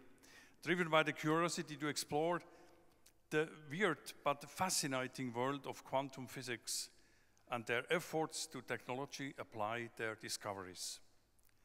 These researchers had to convince hierarchies and different boards and bodies that quantum science is not only a fascinating playground for excellent fundamental research, but also worth to be explored in a joint effort and to be funded on an appropriate scale to lay the ground for long-term technological and societal impact. QSIT is an example of how institution boards, funding organizations, and government have accompanied the quantum science community in their curiosity-driven way over various scales, from a university research group to big science community building. This success would not have been possible without QSIT participating in the evolution of European an international quantum research community, which was embedded in joint European efforts coordinated by the European Commission. And I do say that as a non-member of UA. Kicking off the QT flagship is a big sign that curiosity-driven research can create ideas that reach really big developments. Remember that the QT flagship has been set up in response to the needs formulated by a broad bottom-up movement of the European quantum research community. We cannot enforce such developments by imposing top-down strategies, but we can, and I'm even inclined to say we are obliged to, give them the space and support to grow. Back to the question about the plan, the Swiss government and the Swiss research funders are determined to pursue giving excellent people and excellent ideas the freedom and the appropriate boundary conditions for development in a bottom-up setting of national research and education policy. The development of QCIT from modest beginnings to a sustainable national network of excellent research groups that are more than well connected with the European and international research community is an example that bottom-up really works if we care for an appropriate and sustainable environment. So I wish the project, on behalf of Switzerland, furthermore, full success. Thanks. Thank you. So let's move to you, State Secretary Preda. It would be very nice of you just to give us a quick overview of what Romania has in the works in terms of quantum technologies. Okay, I just wanted to see if it's on, so it's on. First of all, I wanna apologize for the delay. I think it's the second time being in Austria having a delay, so by mathematical induction, I think I'll always be in delay. But I'm gonna fight about this habit of being in delay. It was a huge traffic jam around Budapest, so I had to drive from my home city, Timișoara. You drove from Romania? Yes, yes. Okay, so, then thank you. Driving and talking, it's, I think, a very good convex combination. First of all, before to talk as a state secretary, I wanna say something as a mathematician.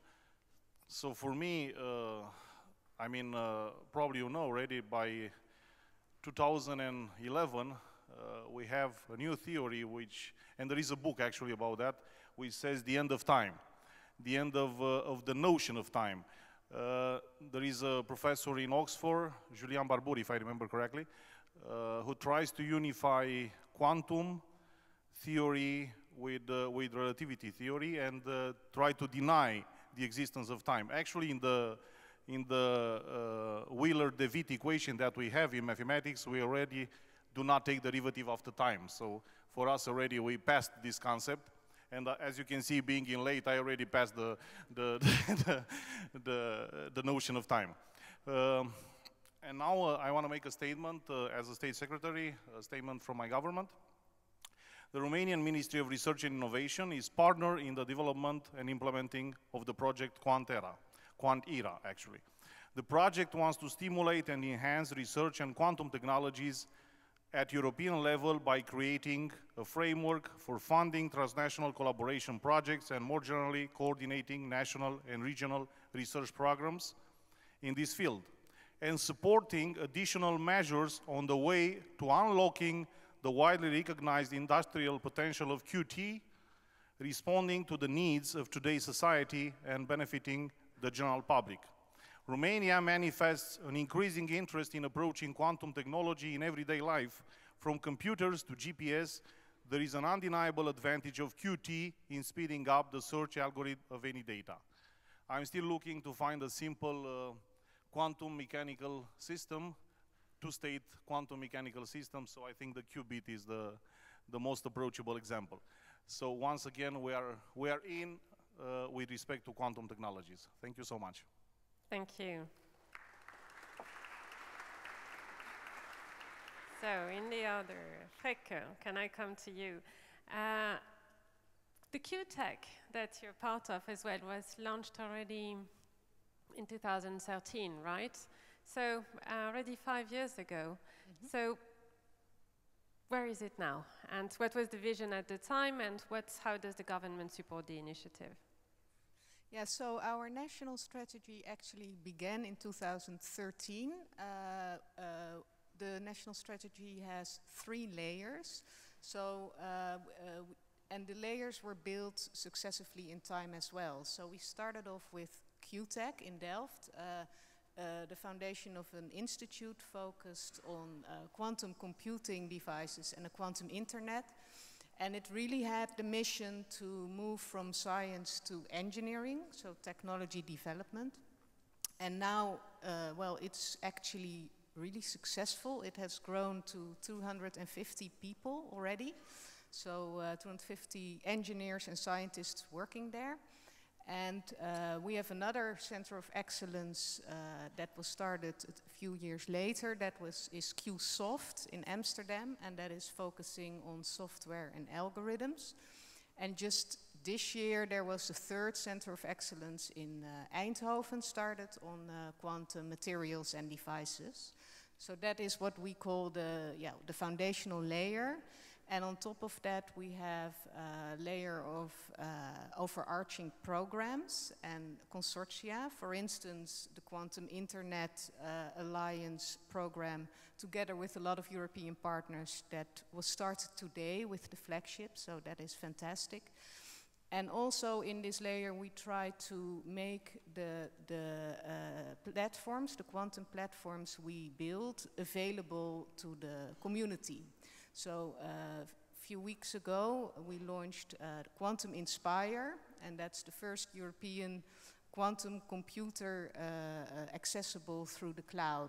And at this point, it's a simulator, so it runs on a supercomputer. But we are now attaching our hardware platforms to it. And that, well, that brings me to the final layer of our national program, and we are really building it now, starting it now, and that is focusing on the ecosystem and on commercialization, because, well, we heard today, it's not about research only, it's about creating European jobs and industry. And so we are driving startups to grow from the research institute, but also attracting foreign investments and economic activity to Delft and to the Netherlands. So probably you all know that Microsoft is starting a lab in Delft. So they open a new lab where approximately 50 people will work on the Delft campus, and that also shows the recognition of the excellent science that's taking place in Europe. So they come to Europe because the excellent science is here. And well, we want to operate in a broad ecosystem, so we have a few startups, and also Blue Force, the cryostats company, announced to open a facility in Delft. So we're really working on that and investing in the infrastructure that are needed there. So, and the flagship is of course of utmost importance for everything to grow into. Very good, thank you. Can we move to Monsieur Bourgoin and the case of France? President Macron has been very vocal about his ambitions in terms of disruptive innovation, and especially in the field of new technologies, such as artificial intelligence and others. So what about quantum? What are the plans? There is an existing plan already, right? Well, it's right that innovation and digital innovation, artificial intelligence as well, are really key within the announcement and politics that President Macron is running. And of course, there is a relationship between artificial intelligence and quantum computing, or will be. And this is something which I would put under an umbrella, which is very simple. At present, there is a dominant role of information and communication technologies in our daily life. And in those technologies, usually when we really look at things, we have to say that Europe is very much depending from other areas of the world. And so if I really come back to quantum technology, but this would be true for many other technologies, it's really at the European level that we can face with this kind of dependence. And France considers that it's absolutely mandatory for Europe to lead the next technological disruption. And of course, quantum technologies are among those disruptions. And that's the reason, well, there is hope there, because quite clearly the potential is there, undoubtedly. We know that in this room. And the flagship is an appropriate answer. So we fully support the flagship in France. And I would like also to commend there the European Commission for the initiative, as well as the scientific community, because it's a long journey. The start was about almost 20 years ago. And patiently, the scientific community, together with the Commission, has been building what we see today as a flagship. Now, more specifically, in terms of quantum science and technology, it's a long tradition in France with famous names. We heard some in the talks we listened to before. And the connection between science and technology has always been a reality with respect to quantum in France. So in terms of what we are doing now in terms of national strategy, a few numbers. It's a community of about 700 researchers, about 500 postdocs and a PhD, 1,000 publications per year. The major public players are involved: CNRS, CEA, and INRIA as RPOs. Major universities like PSL, Paris Sciences Lettres, Sorbonne University, Université Paris-Saclay, and Université Grenoble as well. More than 50 industry companies. We heard Thierry Breton from Atos, but I could quote also Thales, and I know Thierry de Buchert is in the audience. And the overall spending is of the order of over 120 million euro a year for the spending of the public players. We are presently strengthening the strategy, and among the things that we are working on, the first thing I would like to mention is the fact that we increase the budget by 50% at our National Research Agency to really nurture the basic research projects.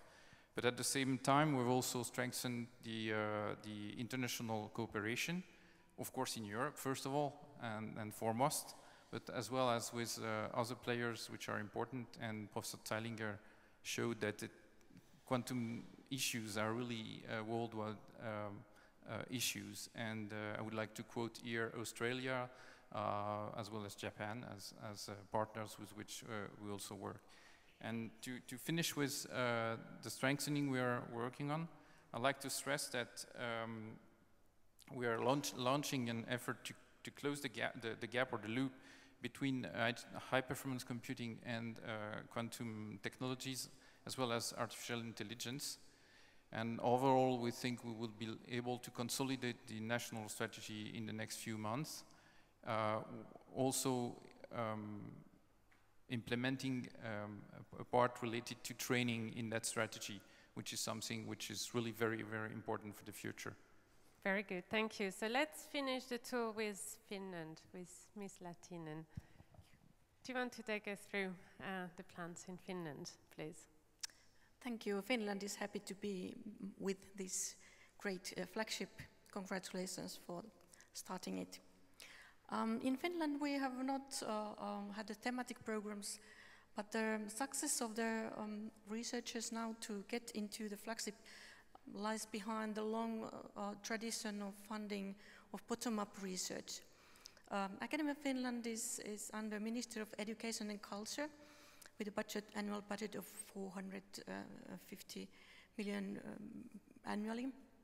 And we fund all the researchers through mostly bottom-up instruments Then we have a couple of thematic programs and funding for environments like infrastructures.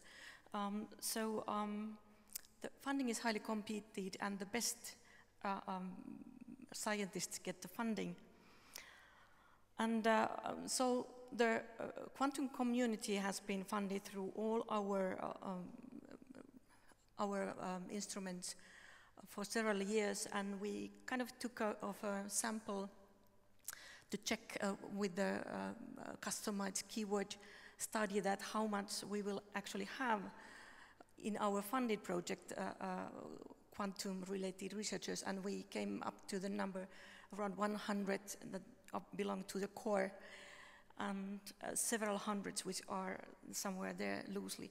And now if we think about this core 100 and we give some 20 projects per annually, so it goes millions funds per year to this. So, and one of these bottom-up instruments or the best one is the Center of Excellence instrument. And Finland has started the Center of Excellence programs in the beginning of 2000, and those programs were for 6 years. Center of Excellence programs has always been kind of a co-funding between the funder, Academy of Finland, and then the research host organization, and the kind of the status of the Center of Excellence is then attracting money from the other sources. So in average it's a third academy, third from the host institution, and third from other sources, which includes company funding, EU funding, foundations, and so forth. So related to quantum technology, we did have already in 2000 to 2005 closely related Center of Excellence, and then it was continued to 2006 to 2011 to be a more concrete on quantum technology. After that, we evaluated the program and a little bit renewed. And according to the new paradigm, we have chosen the first 12 Center of Excellence for 8 years, and one of them is Quantum Technology Finland.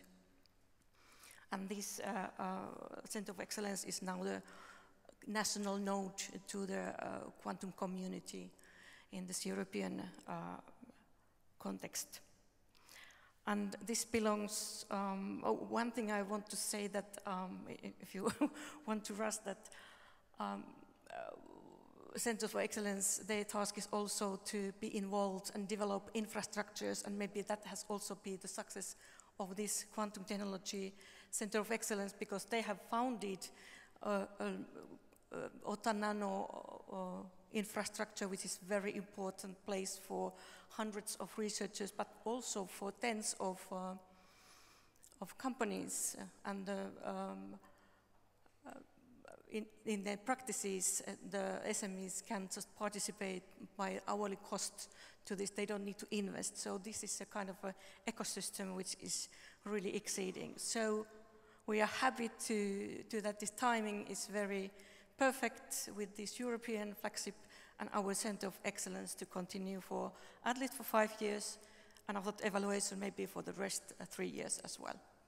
Very good, thank you. Mr. Viola, can I ask you a question? You're sitting quietly, you too, because we didn't ask you much yet, but I did have a question. We heard that it takes 20 years to launch a flagship initiative, is that right? How much discussion is required with the stakeholders at large, with the governments, with the research community, with the industry? What's the process? How long did it take, really, for the Commission to launch it?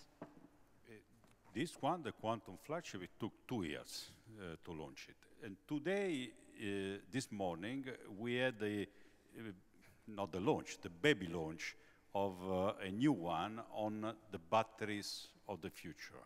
So what will be energy storage in 2030? Liquid batteries or whatever, I mean. So we started today, I mean, and we hope to launch it next year. So it takes from 2 years. This one is particularly complex, the quantum, but normally it takes from 1 year to 2 years to launch it. Very good. So not that long. I'm going to change a little bit the format of the discussion here, okay? Going to ask just a very simple question. Whoever wants to respond does respond, okay? So that we don't go through all of you one after the other. So quantum computers have existed for what, 40 years, I believe? Quantum mechanics and physics, even more than that. So, and we heard that there are already some applications in health or other sectors. What do you think, in terms of application, is going to be the next breakthrough for quantum technologies? Is there one example that you're using in your government, in your ministerial meetings, to justify that that there is an investment needed in quantum technology? Do you want to give one example, either at your country level or maybe at the European level? Who wants to give it a try?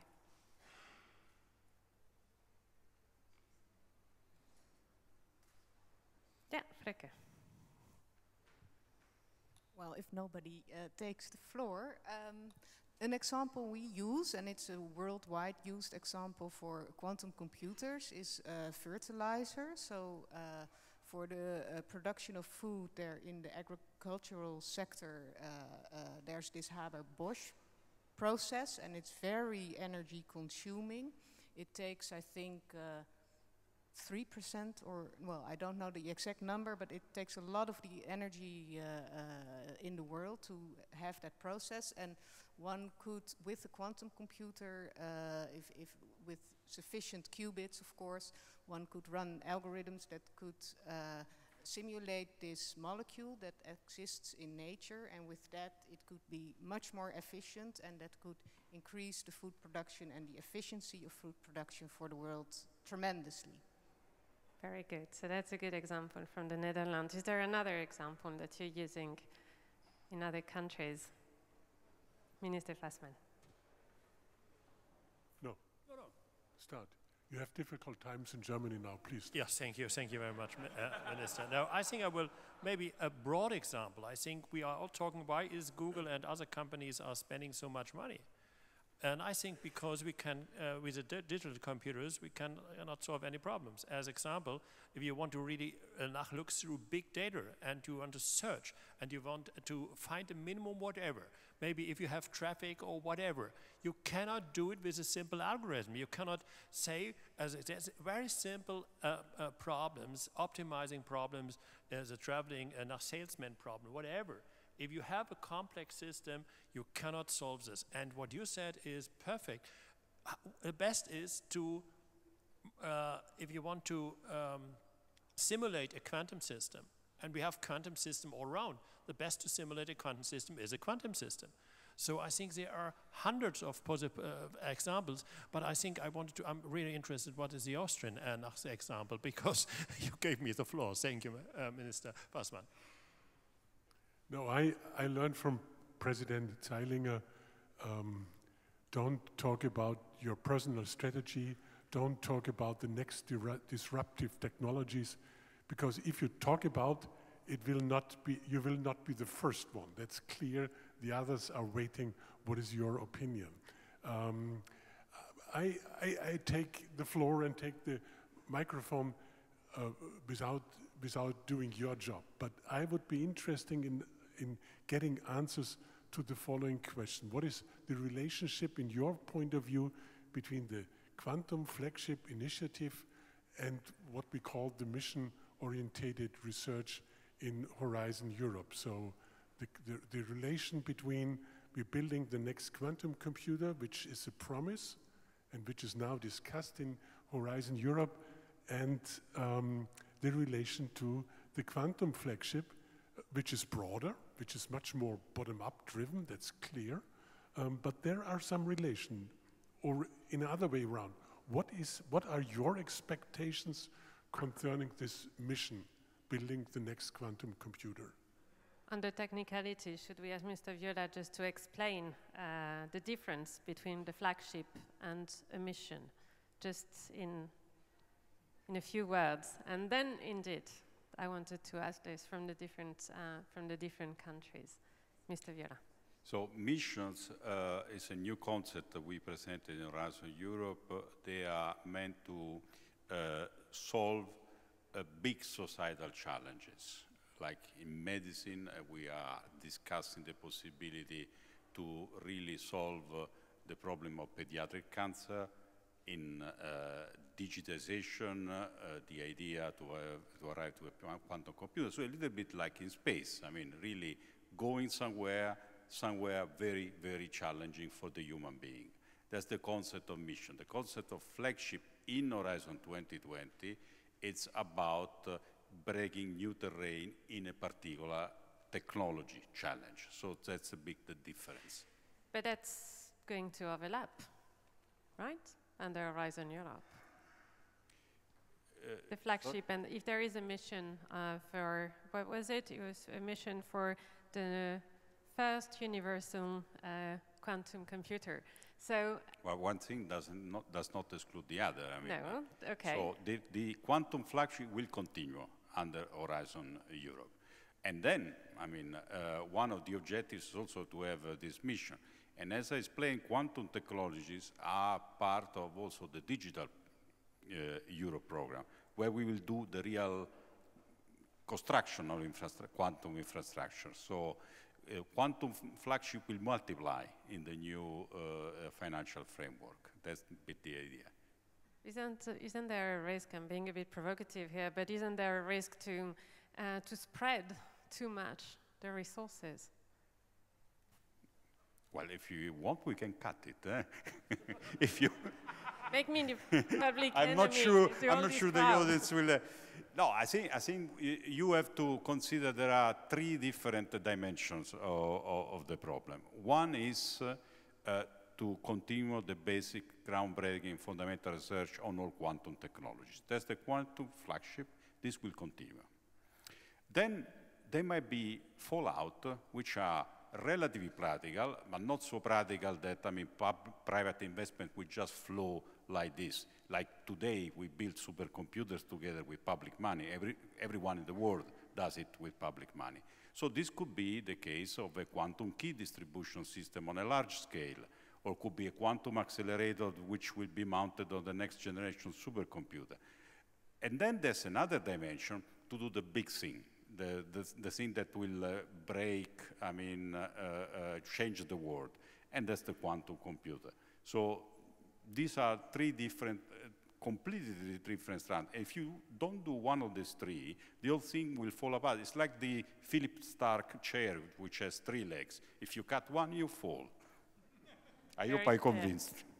Very good. So who wants to respond to the question of Minister Fassmann? Director General Riesgo, why don't we start with you? Ladies first, sorry. Yeah. Okay, thank you. I got our microphone. So, no, I think this is very relevant for the countries, and we are very, very much worried about this issue, yeah? Particularly because not us, but particularly the feedback that we have from the scientists and the researchers and the companies is that we don't want to lose track in the future with results that we plan to get in these initiatives as the flagships. Yeah, I mean, so what we have heard here is, I think, is interesting. That is a three different scales or three different legs in for the chair. Yeah, to be standing up. And I think this is very interesting. I say from our point of view, there could be some doubts in that. One thing is, it's very hard to say the first quantum computer, that we know that there are some others that are looking forward that. Yeah, one thing. There could be something that is more inclusive in the sense of the technologies, including communications, for example, or the future as I the quantum internet or something like that, that include computers, include partially the communications and also partially the sensors for doing a kind of an Internet of Things or something like that. So from our point of view, we think that what is very important is that the continuous results, scientific and technical results of the flagship does not fall into something that has not continuation in Horizon Europe. I understand that this is also very important for the mission. That's a very important point. Yes, indeed. So hold on. We had Director General Lucas first and Mr. Bourgoin, and then, so here first, Mr. Lucas first. I think it's a very, very difficult situation. First of all, I would say we had a great impact by the flagship. So I think we should stay with the flagship and stay with a broad approach.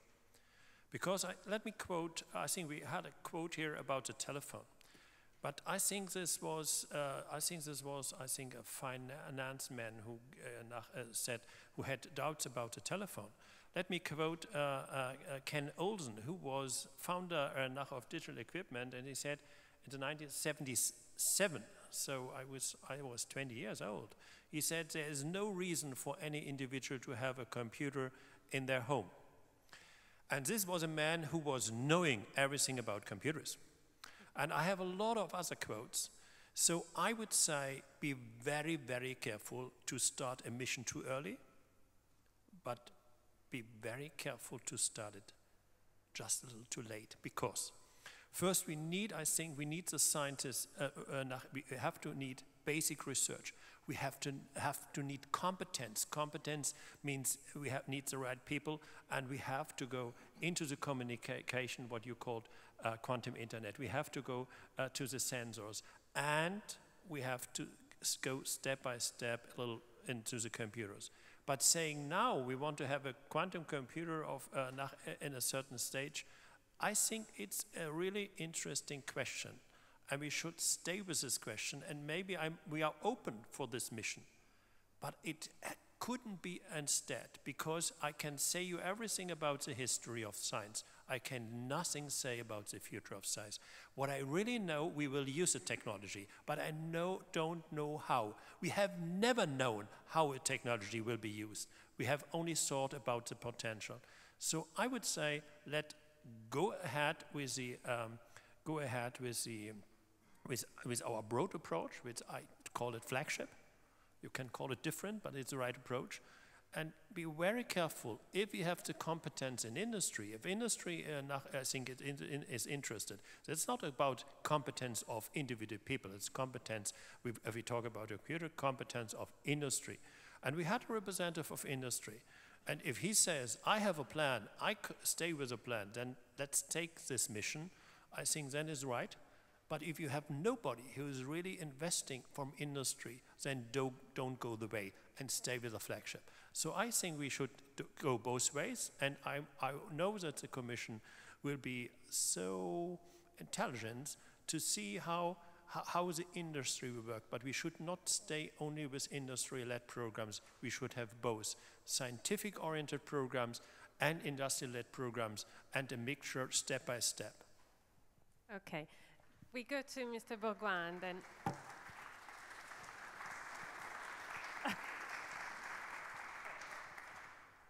Yes, please. I particularly agree with Mrs. Riesco, but not only with her. I think that Quantum Flagship must continue, must go on, and must be heavily financed.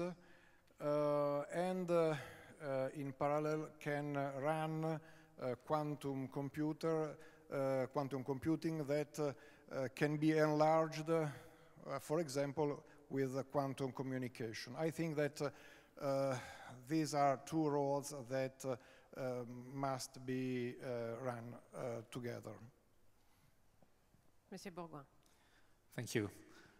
Well, we are very comfortable with the idea that, first of all, the flagship has to be secured for the future, because what has been built is really very valuable. It has to prove that it's let's say, progressing in a way where with which the scientists on the one end and the technologists on the other end work together. And this has been built over the last 2 years, and this has to go on and deliver and demonstrate. So this is something we consider as a must to go on with the flagship, with its broader approach and its governance. That said, the issue of the mission, for me, it's in a different space. It's in a space where we can convince our citizens in Europe that attacking the most difficult scientific and technological challenge is something that Europe is capable to do. And I think that quantum computer is one of these very few examples where it's possible with some effort, some pedagogy, it's possible to explain this and be sure that science is recognized as a societal science in Europe. And this is very important for us as well. And the last point I would like to mention is that having a very, very difficult goal is always something very motivating for the young people, for the young talents. And this community is already with a lot of young talents. But if we put on top of the flagship a mission like the one we're talking about, I bet we will attract the best talents in Europe and help them stay in Europe. So that's another additional reason why we think a mission on top of the flagship would be the most appreciated solution. Very good. Very good. So,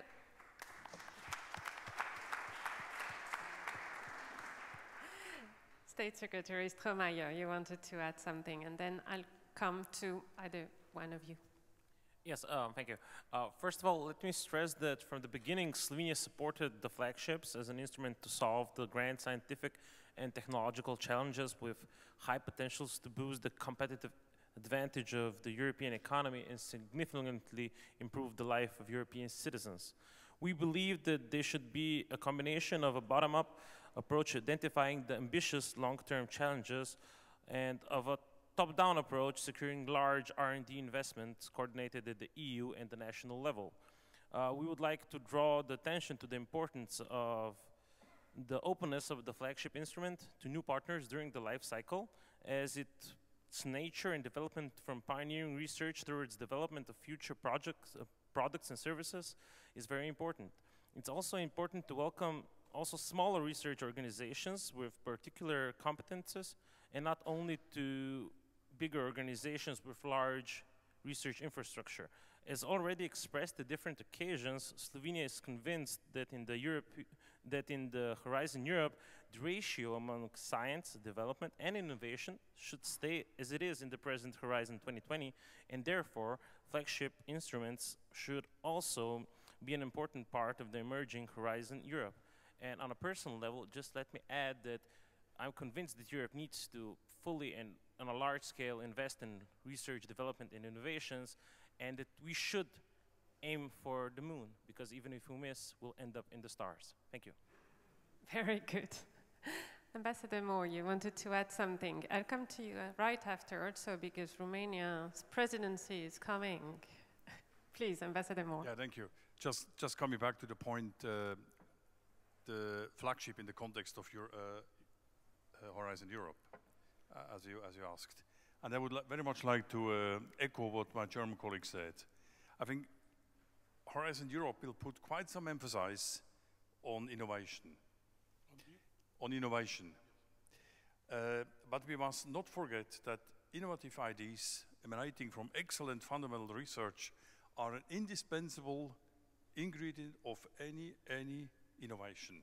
So we cannot make a difference between innovation and fundamental research.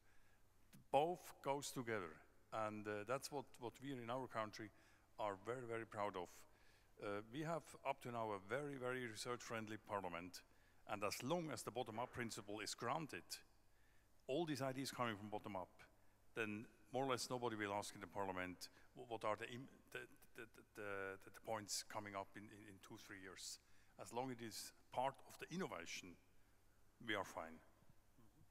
Very good. State Secretary Preda, I wanted to come to you because Minister Fassmann has been taking note probably for the next meeting with Commissioner Moedas to discuss the 5 missions. But right after Austria, the Romanian presidency of the EU is coming up. So you'd have your share of discussions as well. So what do you think?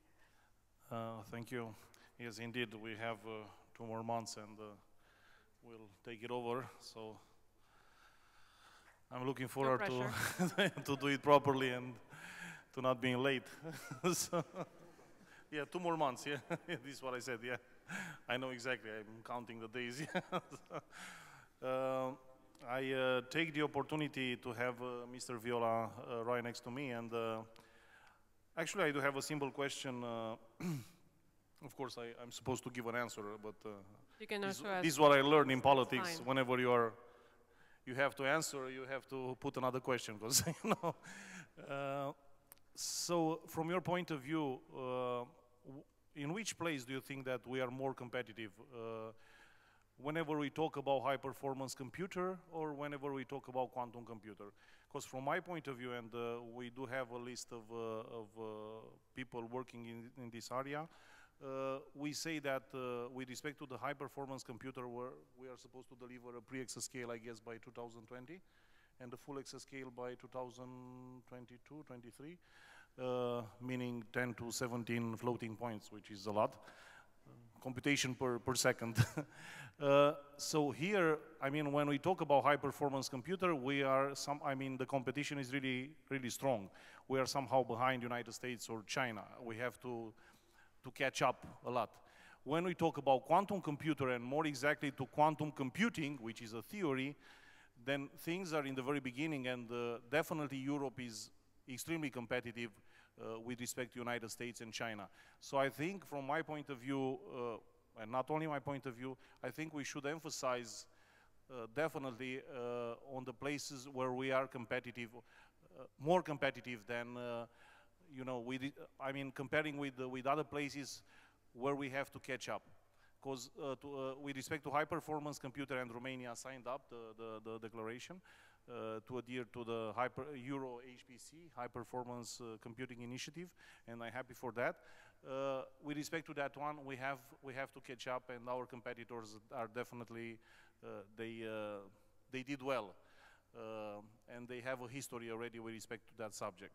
With respect to quantum technologies, I think we are extremely competitive, and we can obtain a good position on the long run. Regarding your question, as an example, I wrote here, I think we have 2 examples of, I mean, graphene and human brain projects are 2 examples of flagships that establish Europe as a leader in research and innovation domain, attracting the best minds all over the world and creating the skillful and multidisciplinary research environment Europe needs. The flagships invite everyone to participate and to interconnect. The choices we make have an impact. We are provided with a sense of how to work together in small groups, but it's beyond our understanding the idea that our action could somehow affect the whole planet. The member states expect to change this approach of solving societal challenges and to embrace an unprecedented potential offered by quantum technologies. One more thing, and I'll pass the floor to someone else. So, for instance, someone said about keeping keeping the emphasis on fundamental research. As I said, nobody's perfect. I'm a mathematician, but so I definitely do empathize with fundamental research. But creating this combination, I mean, the link between innovation and fundamental research, for instance, in my country, is difficult to attain. As you know, Romania has a very strong tradition in fundamental research, especially mathematics, physics, chem, and so on. But with respect to innovation, at least with respect to innovation scoreboard, we are not on a fantastic position. Actually, we are on the last one. From this point of view, we struggle with respect to innovation. We really struggle to to, I don't know, to speed up the things and to try to catch up and to see exactly what we do wrong, because definitely we do something wrong. For instance, this is a habit of people which are doing fundamental research. We are unable to monetize the value of our research. Commissioner Moedas, if I remember correctly, said something like, we are all able to do research out of euro, but very few of us are able to do euro back out of research. So this is the problem, for instance, in my country, and we do struggle to solve it or to find a solution. And regarding the New Horizon Europe, I just want to quote Einstein, everything should be made as simple as possible, but not simpler. Thank you. Yeah, we have two more comments here. Then you'll have to tell us if you're happy with the answers. That was your question. But hold on, here. Yes, please. From yes, to conclude my reflections, I think that the ability to share information safely and freely is the heart of democracy. Quantum communication can give this ability to all European citizens. That is why I think, because I think that we should enlarge quantum computing and involving quantum communication. This is very important for democracy and for Europe, for all our citizens, I think. Very good. We'll come back to that. Mr. Barbosa. May I just make a small comment? I really think that quantum is something very mobilizing for society, and is something that we can build awareness in our population. I completely agree with what you said before. But I was, when you're talking, I was remembering a scene of a movie from the late 70s by Woody Allen, which most of the present must know, in which at a certain point a person asks, says, yeah, the answer is yes, but would you mind to repeat the question? And I think the real aim of these programs is to help Europe to articulate the right questions in the triple dimension of the scientific dimension, the societal dimension, the economic dimension. Because in the end of the day, what we are actually building is a society, knowledge-based society, which is actually able to produce, to make more euros out of the research, but also to provide a sustainable way of living for our citizens and a more inclusive society in the end of the day. So very good, thank you. Ms. Latinen, you also wanted to come in. Thank you. So I can really agree with that Quantum Flagship should be continued as a flagship, because technology needs long-term support, and the basic science should be all along there with, to form a very fruitful ecosystem with the industry part. But one thing what might be in the Horizon Europe, the suggestion for the infrastructure part in Pillar 1 is the funding is rather low, so maybe this could be considered a little bit enhanced in the context also for the quantum technology, to have funding also for infrastructures there. Okay, important point as well. What are your takeaways from all this contribution, Minister Fassmann? Yeah, first I have to say thank you for the contribution. I will discuss your opinion with Commissioner Moedas when we have the next opportunity. I feel that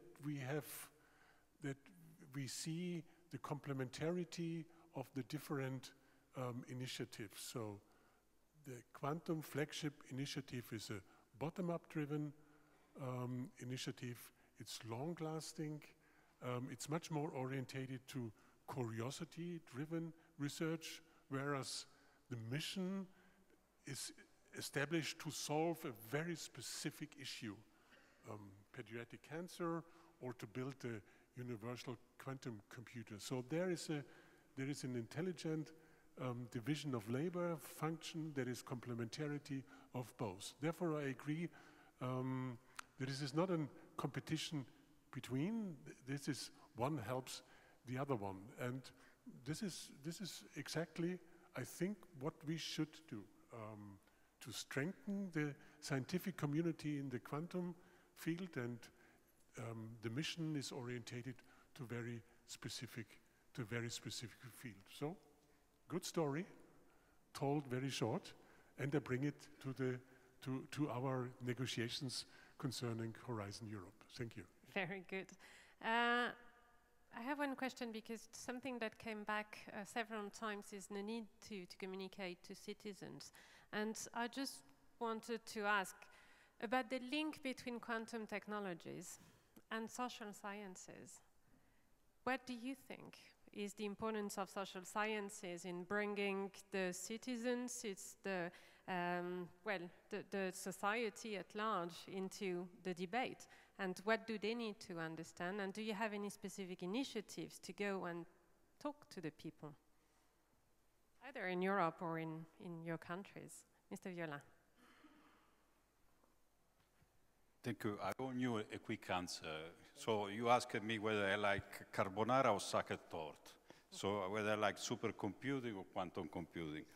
When I reorganized the CNECT, I put them together in the same group, which is headed by Thomas. And one of the animator of the quantum community told me, I hope he will repeat it today, so he will stay anonymous, is a he.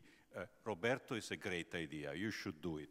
So I'm convinced that the future of supercomputing will progressively use quantum elements. I mean, the speed of it, we'll have to see. Time will tell.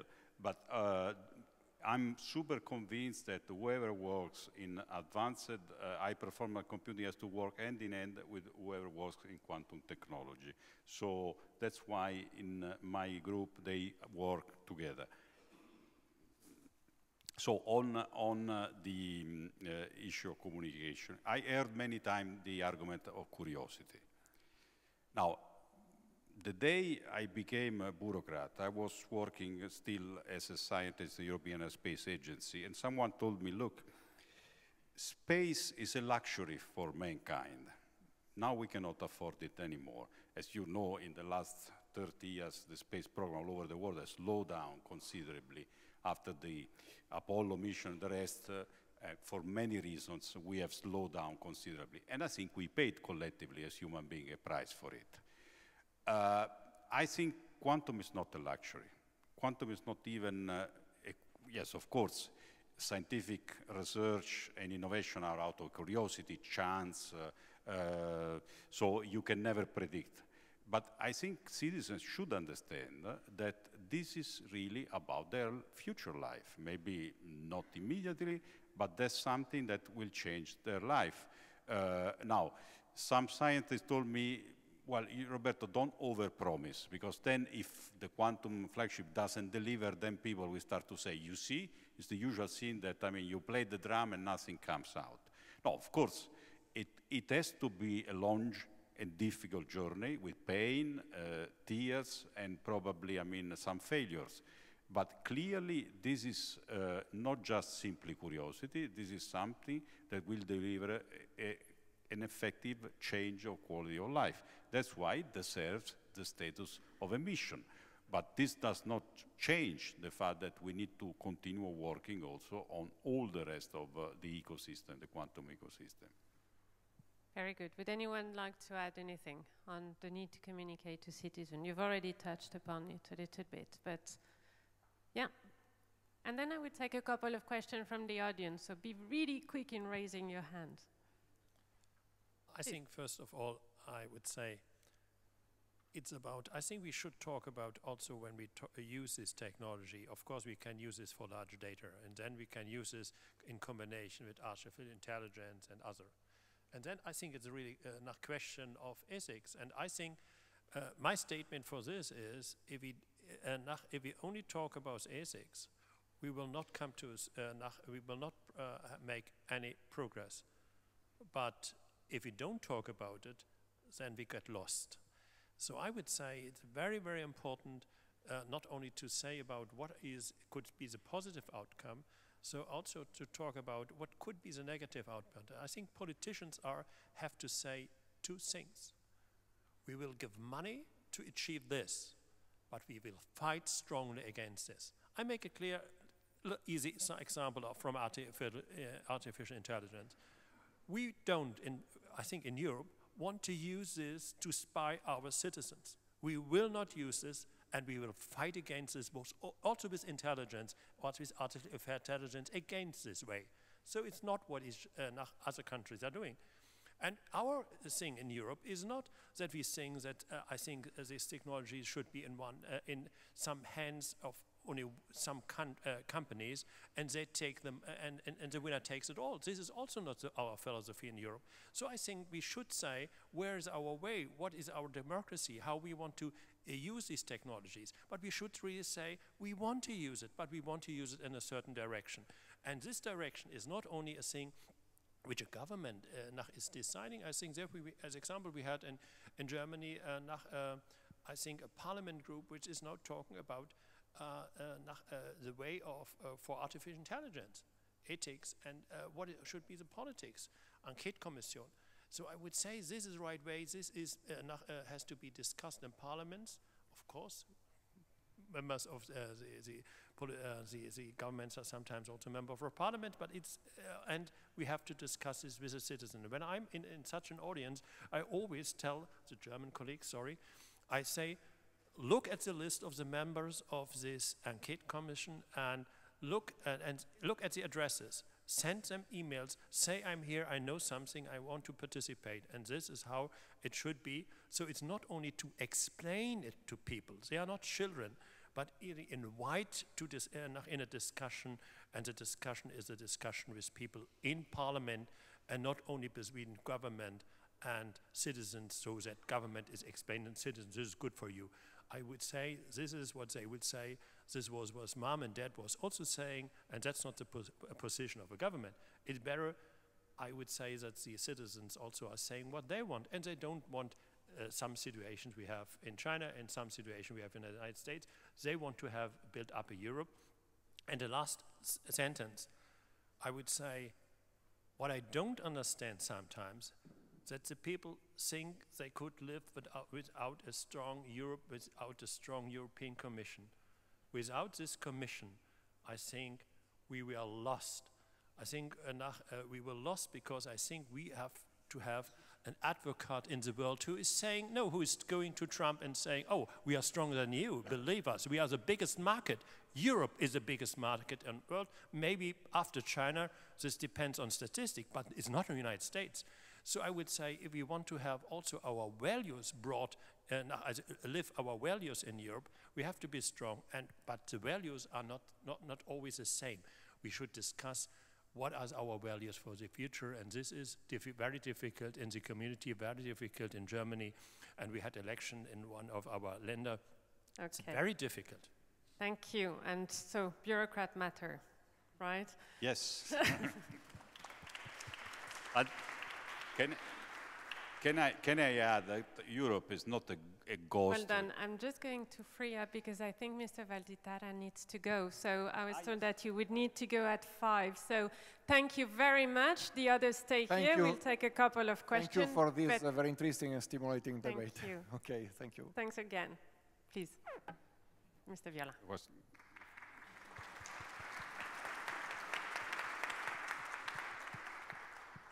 Simply to say that, I mean, Europe is not a ghost that goes around and say, this is me, this is Europe. Europe is all of us in this room, together, doing new things for the benefit of everyone. So thank you very much for this. Good. 2 questions. Who is the fastest? Here we have one. Yeah, but let's remember this. So you start. Oh, hello. So my name is Radu Ionichoiu. I'm the QCN member for Romania. And I think we discuss a lot about opportunities in Europe and the fact that we don't want to create two-speed Europe with the fast countries and slow countries. So my question is, how do we make sure that we help the slower countries to develop quantum technologies and not to lag behind? Thank you.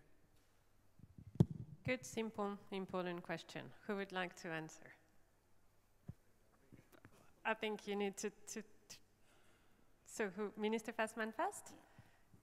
No, you raised a very serious issue. What we call this the widening aspect or the gap aspects. In the proposal of the Commission concerning Horizon Europe, there is, I think, the money for these activities is tripled to support the EU 13 countries in developing their scientific system.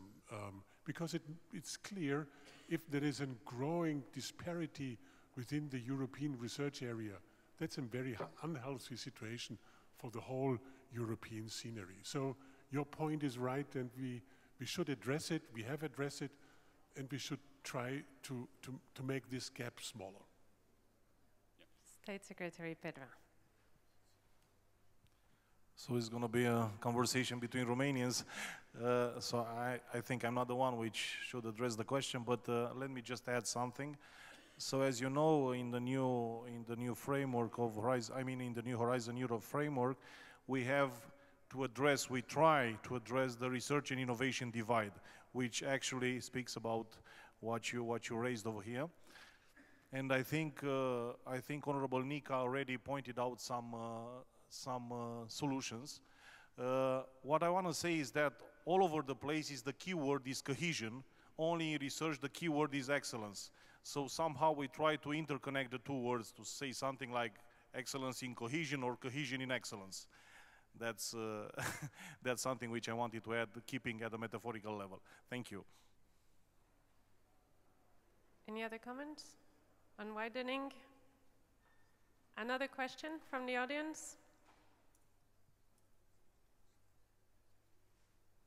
No, this is your last chance. Yes, yes. Okay, we take these last two questions and then we wrap up. Paolo Bianco, Airbus. I would like to ask if you have started in your countries the political discussion, as it was said before, in order to actually come up with the directions to set up laws on how to better use the technologies that we are about to generate. Without laws, there's no certainties on the use and the applications of the technologies and the realization of products. And it is a component that we need, and we need to start the soonest. Thank you. One final question from here, I think. Well, you also wanted to ask a question, right? Yeah, I have one question related to, let's say, the difference between what we are discussing here, whether this is fundamental science or how far we can already push it to an application. That is the bottom-up approach.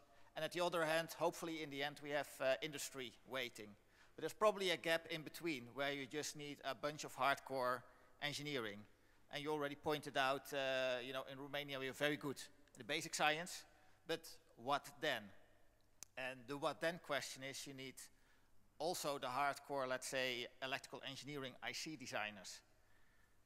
I think in general you can say in Europe we are not very strong in those kind of things. That is where we lack as compared to a lot of other countries. So how do you see in your policy also this step beyond? Let's say we are successful with the basic concepts, the prototyping. Can we then actually scale it up or not? Do we have the research, the engineering research, etc. in place? Thank you. Who would like to respond? Pekka, you start. Well, I think as Europe we shouldn't be too modest about our own capabilities, because I think we have a very strong excellence in science, but we also do have a very strong excellence in engineering. We have great companies in Germany, but you know, at a lot of places where big engineering activities take place. And I think if we combine these strengths, we are capable of a lot of things. And we have shown that in the past, we've shown that now, we're showing it. And I think it's just not true that we say, oh, we can only do the science and then, oh, well, the other parts of the world will take it up and bring it to the market. No, we can do that in Europe. And I think we should build upon this flagship, make it grow, and on top of it, really start focused efforts for this engineering activities. Mr. Lucas. Yeah, I think first sometimes we think that basic research and innovation are far apart. If you take disruptive innovations, then they're very close, and we have sometimes difficulty with this. So I would say if the way is through engineering, I think then Europe has a really big, a great possibility. But we should also keep into mind sometimes the step from basic research to innovation is a very, very short disruptive innovation. I think where you have an invention where you really can, I think, where an old business model is collapsing immediately. So I would say we should also keep an eye on this, and therefore I'm also always finding for basic research. But because the series, there's first basic research, then applied research, and so on, this is an old theory, never proven, that's all people talking about, but this is not the truth. There's one step from basic, Einstein's idea, his talk about the twins who are traveling one is staying here, one is traveling around, and then come back together and see that their watches are different. So the one who stays is always getting older, and the other not that far older. So I think we use this in our satellites, and that is only a thought. And then you need sometimes engineering. But sometimes the thought could be directly, if you have all the engineering part, if you have all the possibilities, and you can use it immediately. So be very careful. Sometimes you have an idea and you have to wait. Einstein, well, he had an idea and we had to wait for the technology. But sometimes you can have a great idea in basic research and you have all the technology and you can use it immediately, and that means basic research one step to innovation. We should not only think about only the long, so I think in Europe we always start with engineering and so go, but we should also think maybe basic research one step in innovation. I think when we look in other countries, in Israel and others, they do sometimes this way, and we should take also the shortcut. Good, thank you. Monsieur Bourgoin, and then if you want to have the final. Yes, thank you. Just with respect to the question that was posed about laws, well, the only possible answer, in my opinion, is that we have to anticipate. First of all, we're talking about technology here. We're not talking about application. Laws are usually about regulation of applications, not necessarily regulating the technology itself. But the only way to anticipate, and it will be back to the question you asked before, it's about involving right from the start social and human scientists. And this is something I think would be very valuable while we are, for the most part, still on the technology side rather than already on the application side. And this would probably help. The other way with which a law can be properly defined on new grounds is by experimenting. And there are some laws at various places, if I'm correct, in Europe, at least there is one in France, where sandboxes are possible for experimenting. And this is another answer to this case that may sometime, I hope in a not too distant future apply for quantum technologies. Ambassador Moore, but just one sentence. Don't come up too early with laws. They will take away the oxygen from the researchers.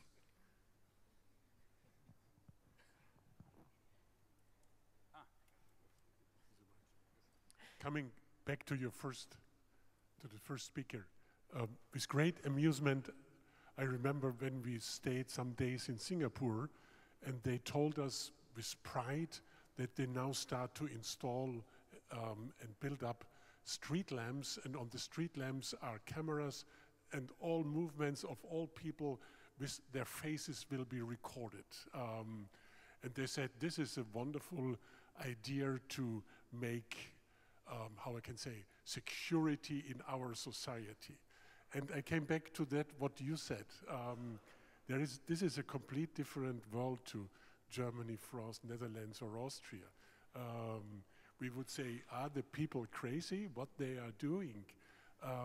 So therefore, you raised the question, when the explanation should start, when introducing new technology, or you ask, what is the duty of social scientists to explain new technology? And it's a great importance.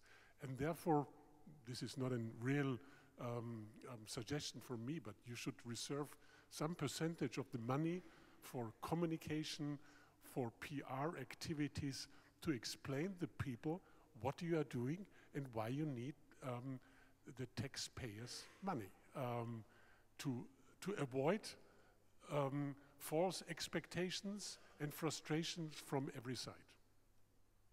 Roberto Viola, the final word is yours. Oh my God. Well, quickly I react on this point about how quick the innovation should come into something real and what we should do. With an example, again in space, you are familiar with the concept of solar wind, which is one of the proof that, I mean, radiation has also the power, the physical impact on objects. Now, a colleague came with the idea of solar sailing and solar flaps. So they were added to satellites, little flaps like in the plane, and this saved a lot of fuel on telecommunication satellite. So this, I mean, comes from fundamental physics, and the innovation came quite quickly. Now, we have created here, I mean, a community, an ecosystem, thanks to the community, not thanks to us, of ideas, innovation about quantum, and we are creating in the new framework 2 instruments which are complementary that allow, I mean, once there's something that really can become concrete, I think about the Internet of Quantum, then we have the possibility to realize it. I mean, this was a bit missing in the present system, where it seems like you have to research forever. Yes, you should continue research forever, but also you should have an instrument to actually come very quickly into the engineering and implementation field. But to come back where we started, this is a festivity of celebrating the Quantum Flagship. So may I thank you, Minister, for hosting us and for all the work that has been done, and especially thank all the quantum community for the fantastic achievement, and all the colleagues from the member states, because we all support, I think you heard it, so I can say for all of us, we support it wholeheartedly. So thank you very much. A long live to the Quantum Flagship. Thank you.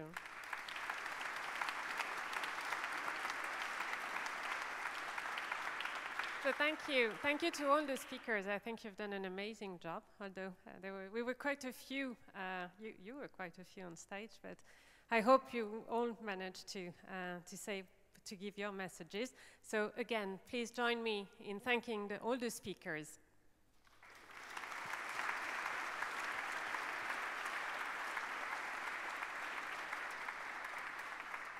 As you wish. If you want to stay on stage, we will have a final piece of music.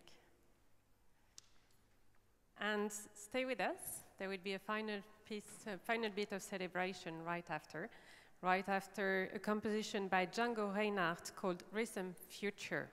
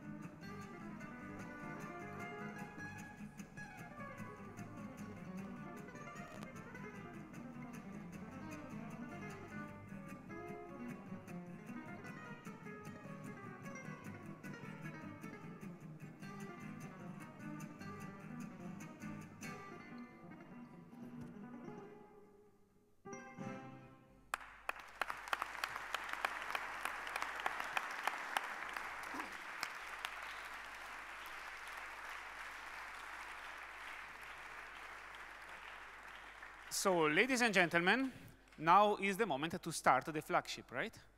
And so, well, first of all, I would like to, of course, to thank again the musicians for all the music they have done with us. Really amazing, yes?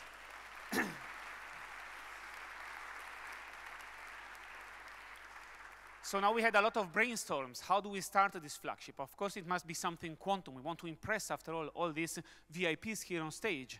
And so we started thinking, okay, maybe we could have like a ribbon cutting via a laser, yeah? And then maybe a hammer falls on some, I don't know, dewar full with liquid nitrogen. And then we started asking, I don't know, the fire brigade, you know, about lasers, cutting ribbons. Not good. Okay, so then we thought, okay, we are in the hometown of the Schrödinger's cat, and many people said that, starting with Anton today. And well, and then there might be some issues about animal protection, stuff like that. So then, well, we had to converge onto something practical. We wanted something real. So there are two real things. One is a very big, fat, red button, which our minister and our director general will push. And what will happen is, well, I mean, maybe just some video thing. But the exciting real part is we want a real Schrödinger cat. So it cannot be a cat. So the first thing I did is I got a real PhD student and a real entrepreneur, a real quantum entrepreneur. So Carlos Abellan from Barcelona.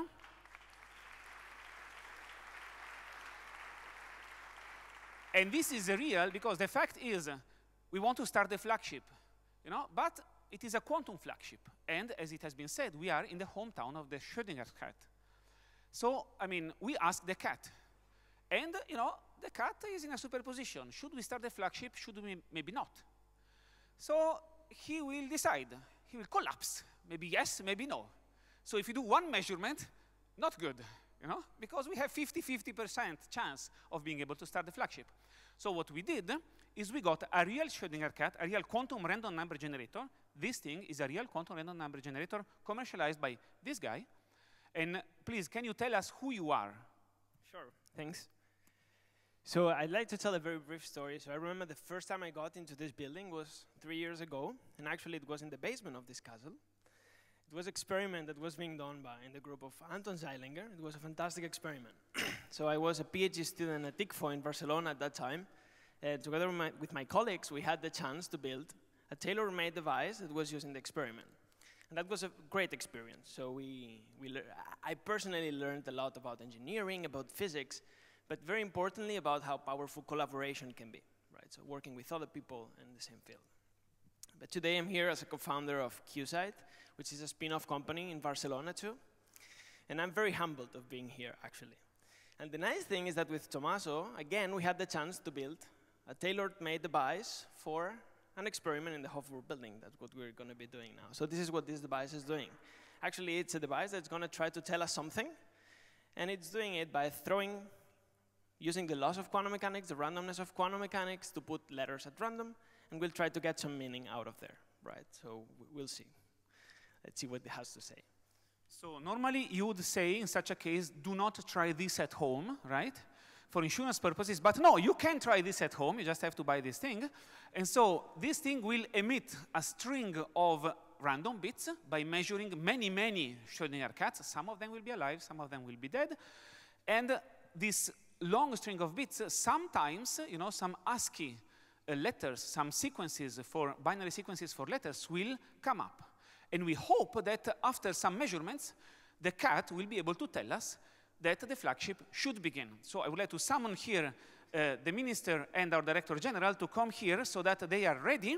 And as soon as the cat will allow us, they can push the big fat red button and have the flagship begin. So now there is nothing on the, oh yes. So there is a prompt, you know, it is a little bit the matrix style here. So we see now the cat will start. Let's see what will be the outcome, yes? And please be ready, because when the cat will say we can do something, then we should be quick to push with a big click the red button. Please.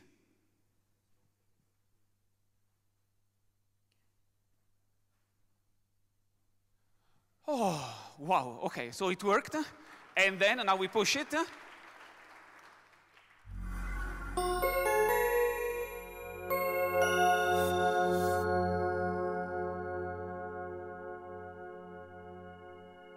So we are there. Welcome to the quantum future. Was really random.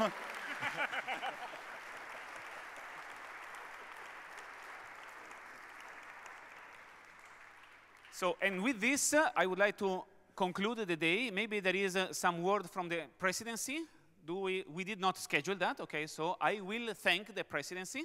I will thank all the participants to this roundtable. I will thank all the speakers of this day. I will thank all of you for being here, for still being such an alive community. And tomorrow we have another long day ahead of us for more work, for more input to give to the Commission and to our governments. So now enjoy the drinks and see you tomorrow.